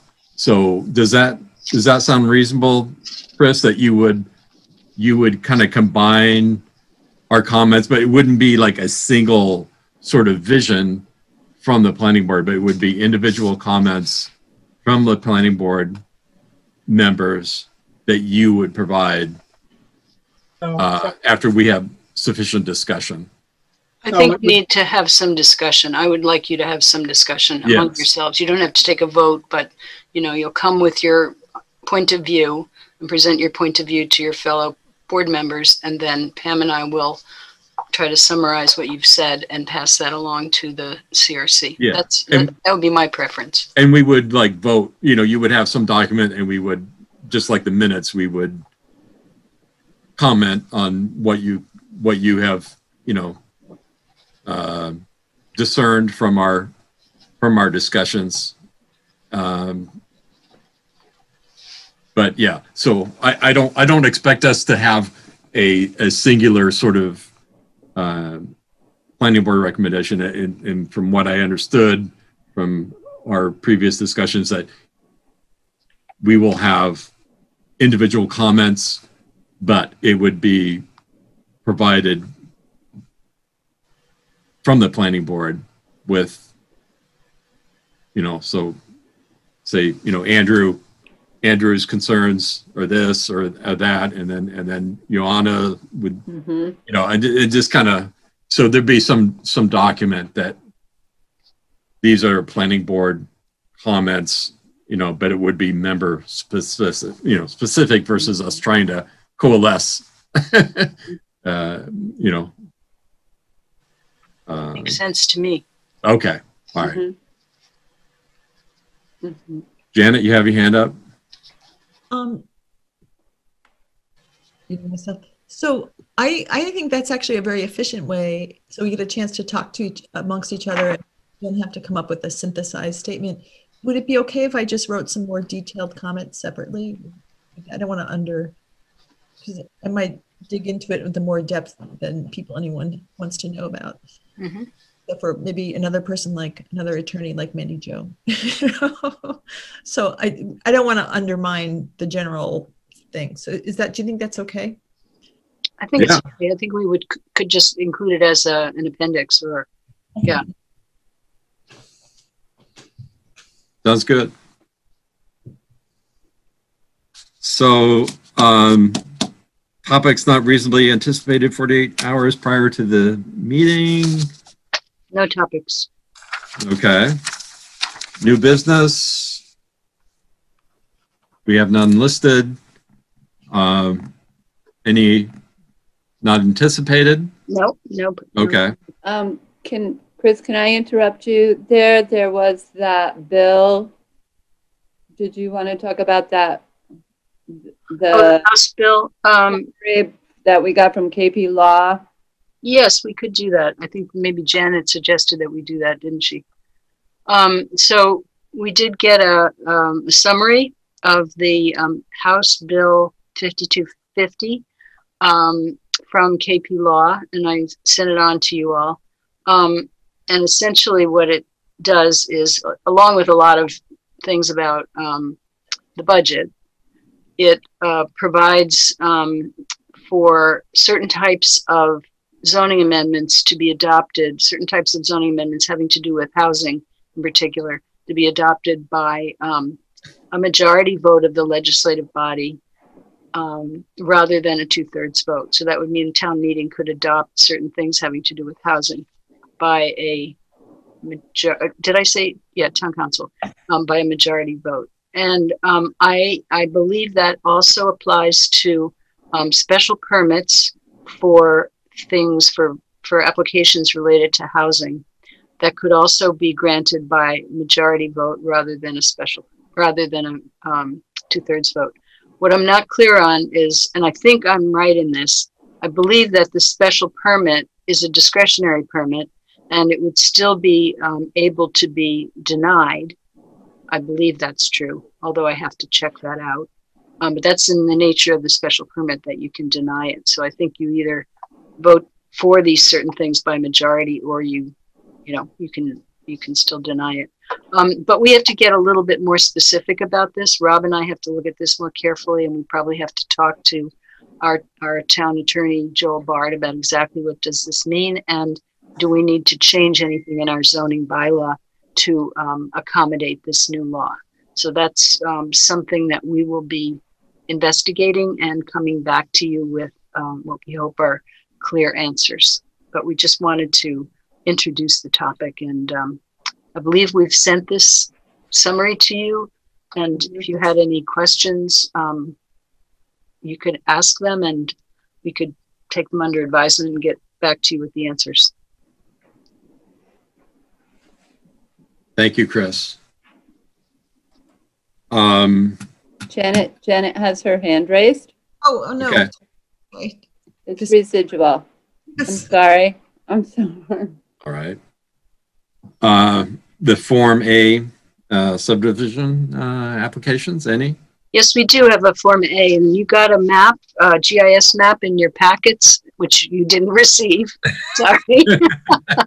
But Pam can show you the location of the property.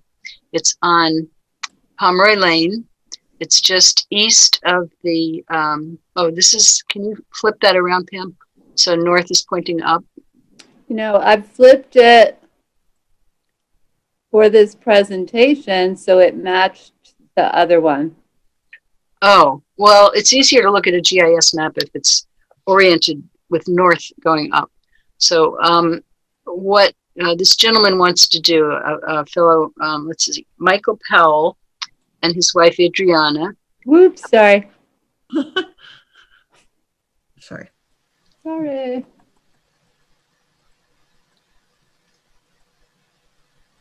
It's so ephemeral, isn't it? Yeah. Anyway, they own the property that's outlined in yellow here, and it's along Pomeroy Lane, right across the street from Pomeroy Court. So it's just a little bit east of the Pomeroy intersection that we'll be talking about the Mass Works project. We're not talking about that tonight, but the town will be talking about that, and it's just east of Carriage Lane. If you're familiar with that subdivision down there. So they own this big piece of property, and what they'd like to do is be able to carve out a piece that encompasses the existing house, which is where they live. And they want to be able to build a bigger house for their growing family. I think they have 4 children, back on the back property here. So if Pam can show us the A&R map now, that would be helpful. And I see now why she flipped the other. I flipped it. Yes. I thought I was so on the ball. In this case, north is to the left. So what they're showing here is the property with the existing house in this square, this little square towards the front of the property. And then they're showing an access strip, which is 40 feet wide, and that's what's required. And then they're showing the location of the house. The access strip is along, yes, that's it, right. And the location of the new house is back there, and they also want to build a barn. So they're showing the building circle where they want to put the barn. They're showing some setback information to prove that the new buildings will be appropriately located and won't be against the setback lines. And so this is what they want to do. So if the board would agree, I would ask Mr. Jemsick to come and meet me at Town Hall to sign this plan.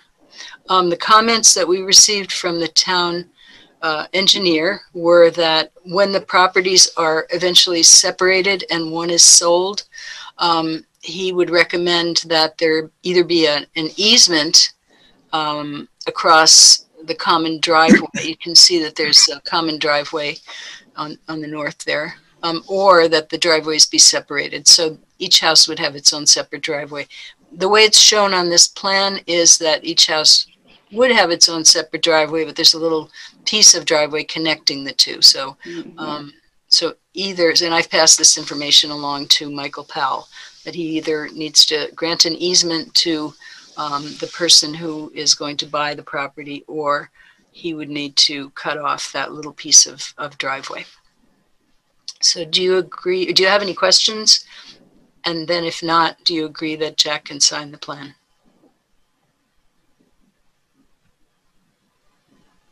Oh, and by the way, I meant to say this. This will be going before the Zoning Board of Appeals. The Zoning Board of Appeals is going to look at a grading plan for the driveway and a grading plan for the area around the house. And it may get into the trees that might be removed if they're over 6 inches. So the Zoning Board is going to be looking at this carefully with regard to granting a special permit for a flag lot. But this is the first step when they separate the two properties.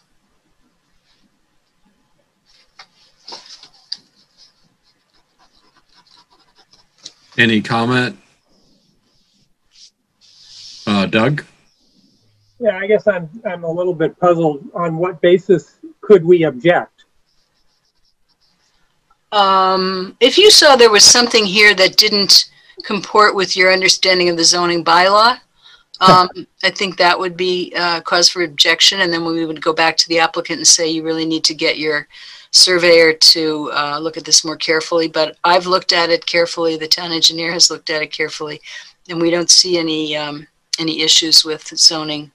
The flag lot needs to be twice the area of the required lot area in this zoning district. So the front portion of this lot is in the RN zoning district, which requires 20,000 square feet in lot area.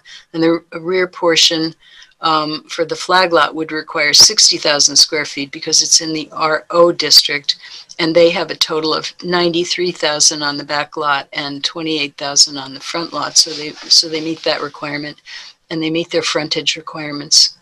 So I'm not seeing any problems with this, but it's really a case when Jack signs this, he's saying this does not require subdivision approval.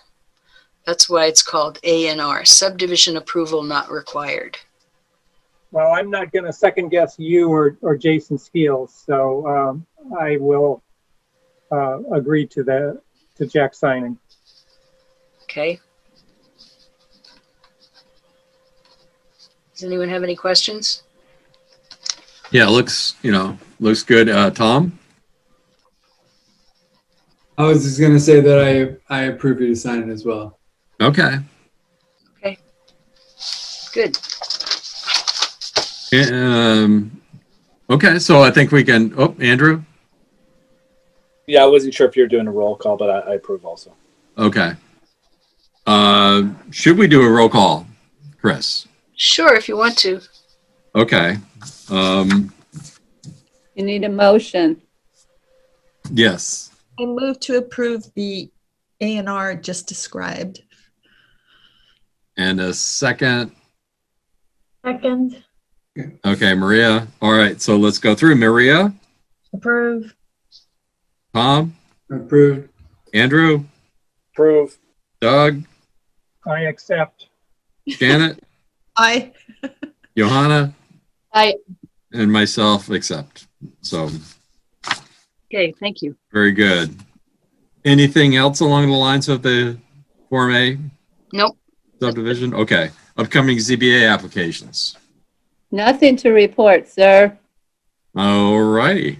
Upcoming SPP, SPR, SUB applications. Not that I know of. All right. We can go on to the Planning Board Committee and liaison reports. Pioneer Valley Planning Commission, nothing of note. I mean, I had an executive committee meeting last Thursday, but again, nothing of note. With regard to the CPA, Andrew? We had a meeting last Thursday, and unfortunately, I only made the tail end of it. We've got another one that we're looking to schedule in February. We had just, in the portion that I was present for, we just talked about ways we might be able to standardize our evaluation and how we review the criteria consistently.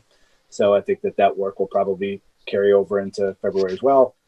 They also were putting together a timeline of how we could approach this work in a more, controlled manner, rather than kind of like the hockey stick at the end of the year, and how we might be able to solicit more applications.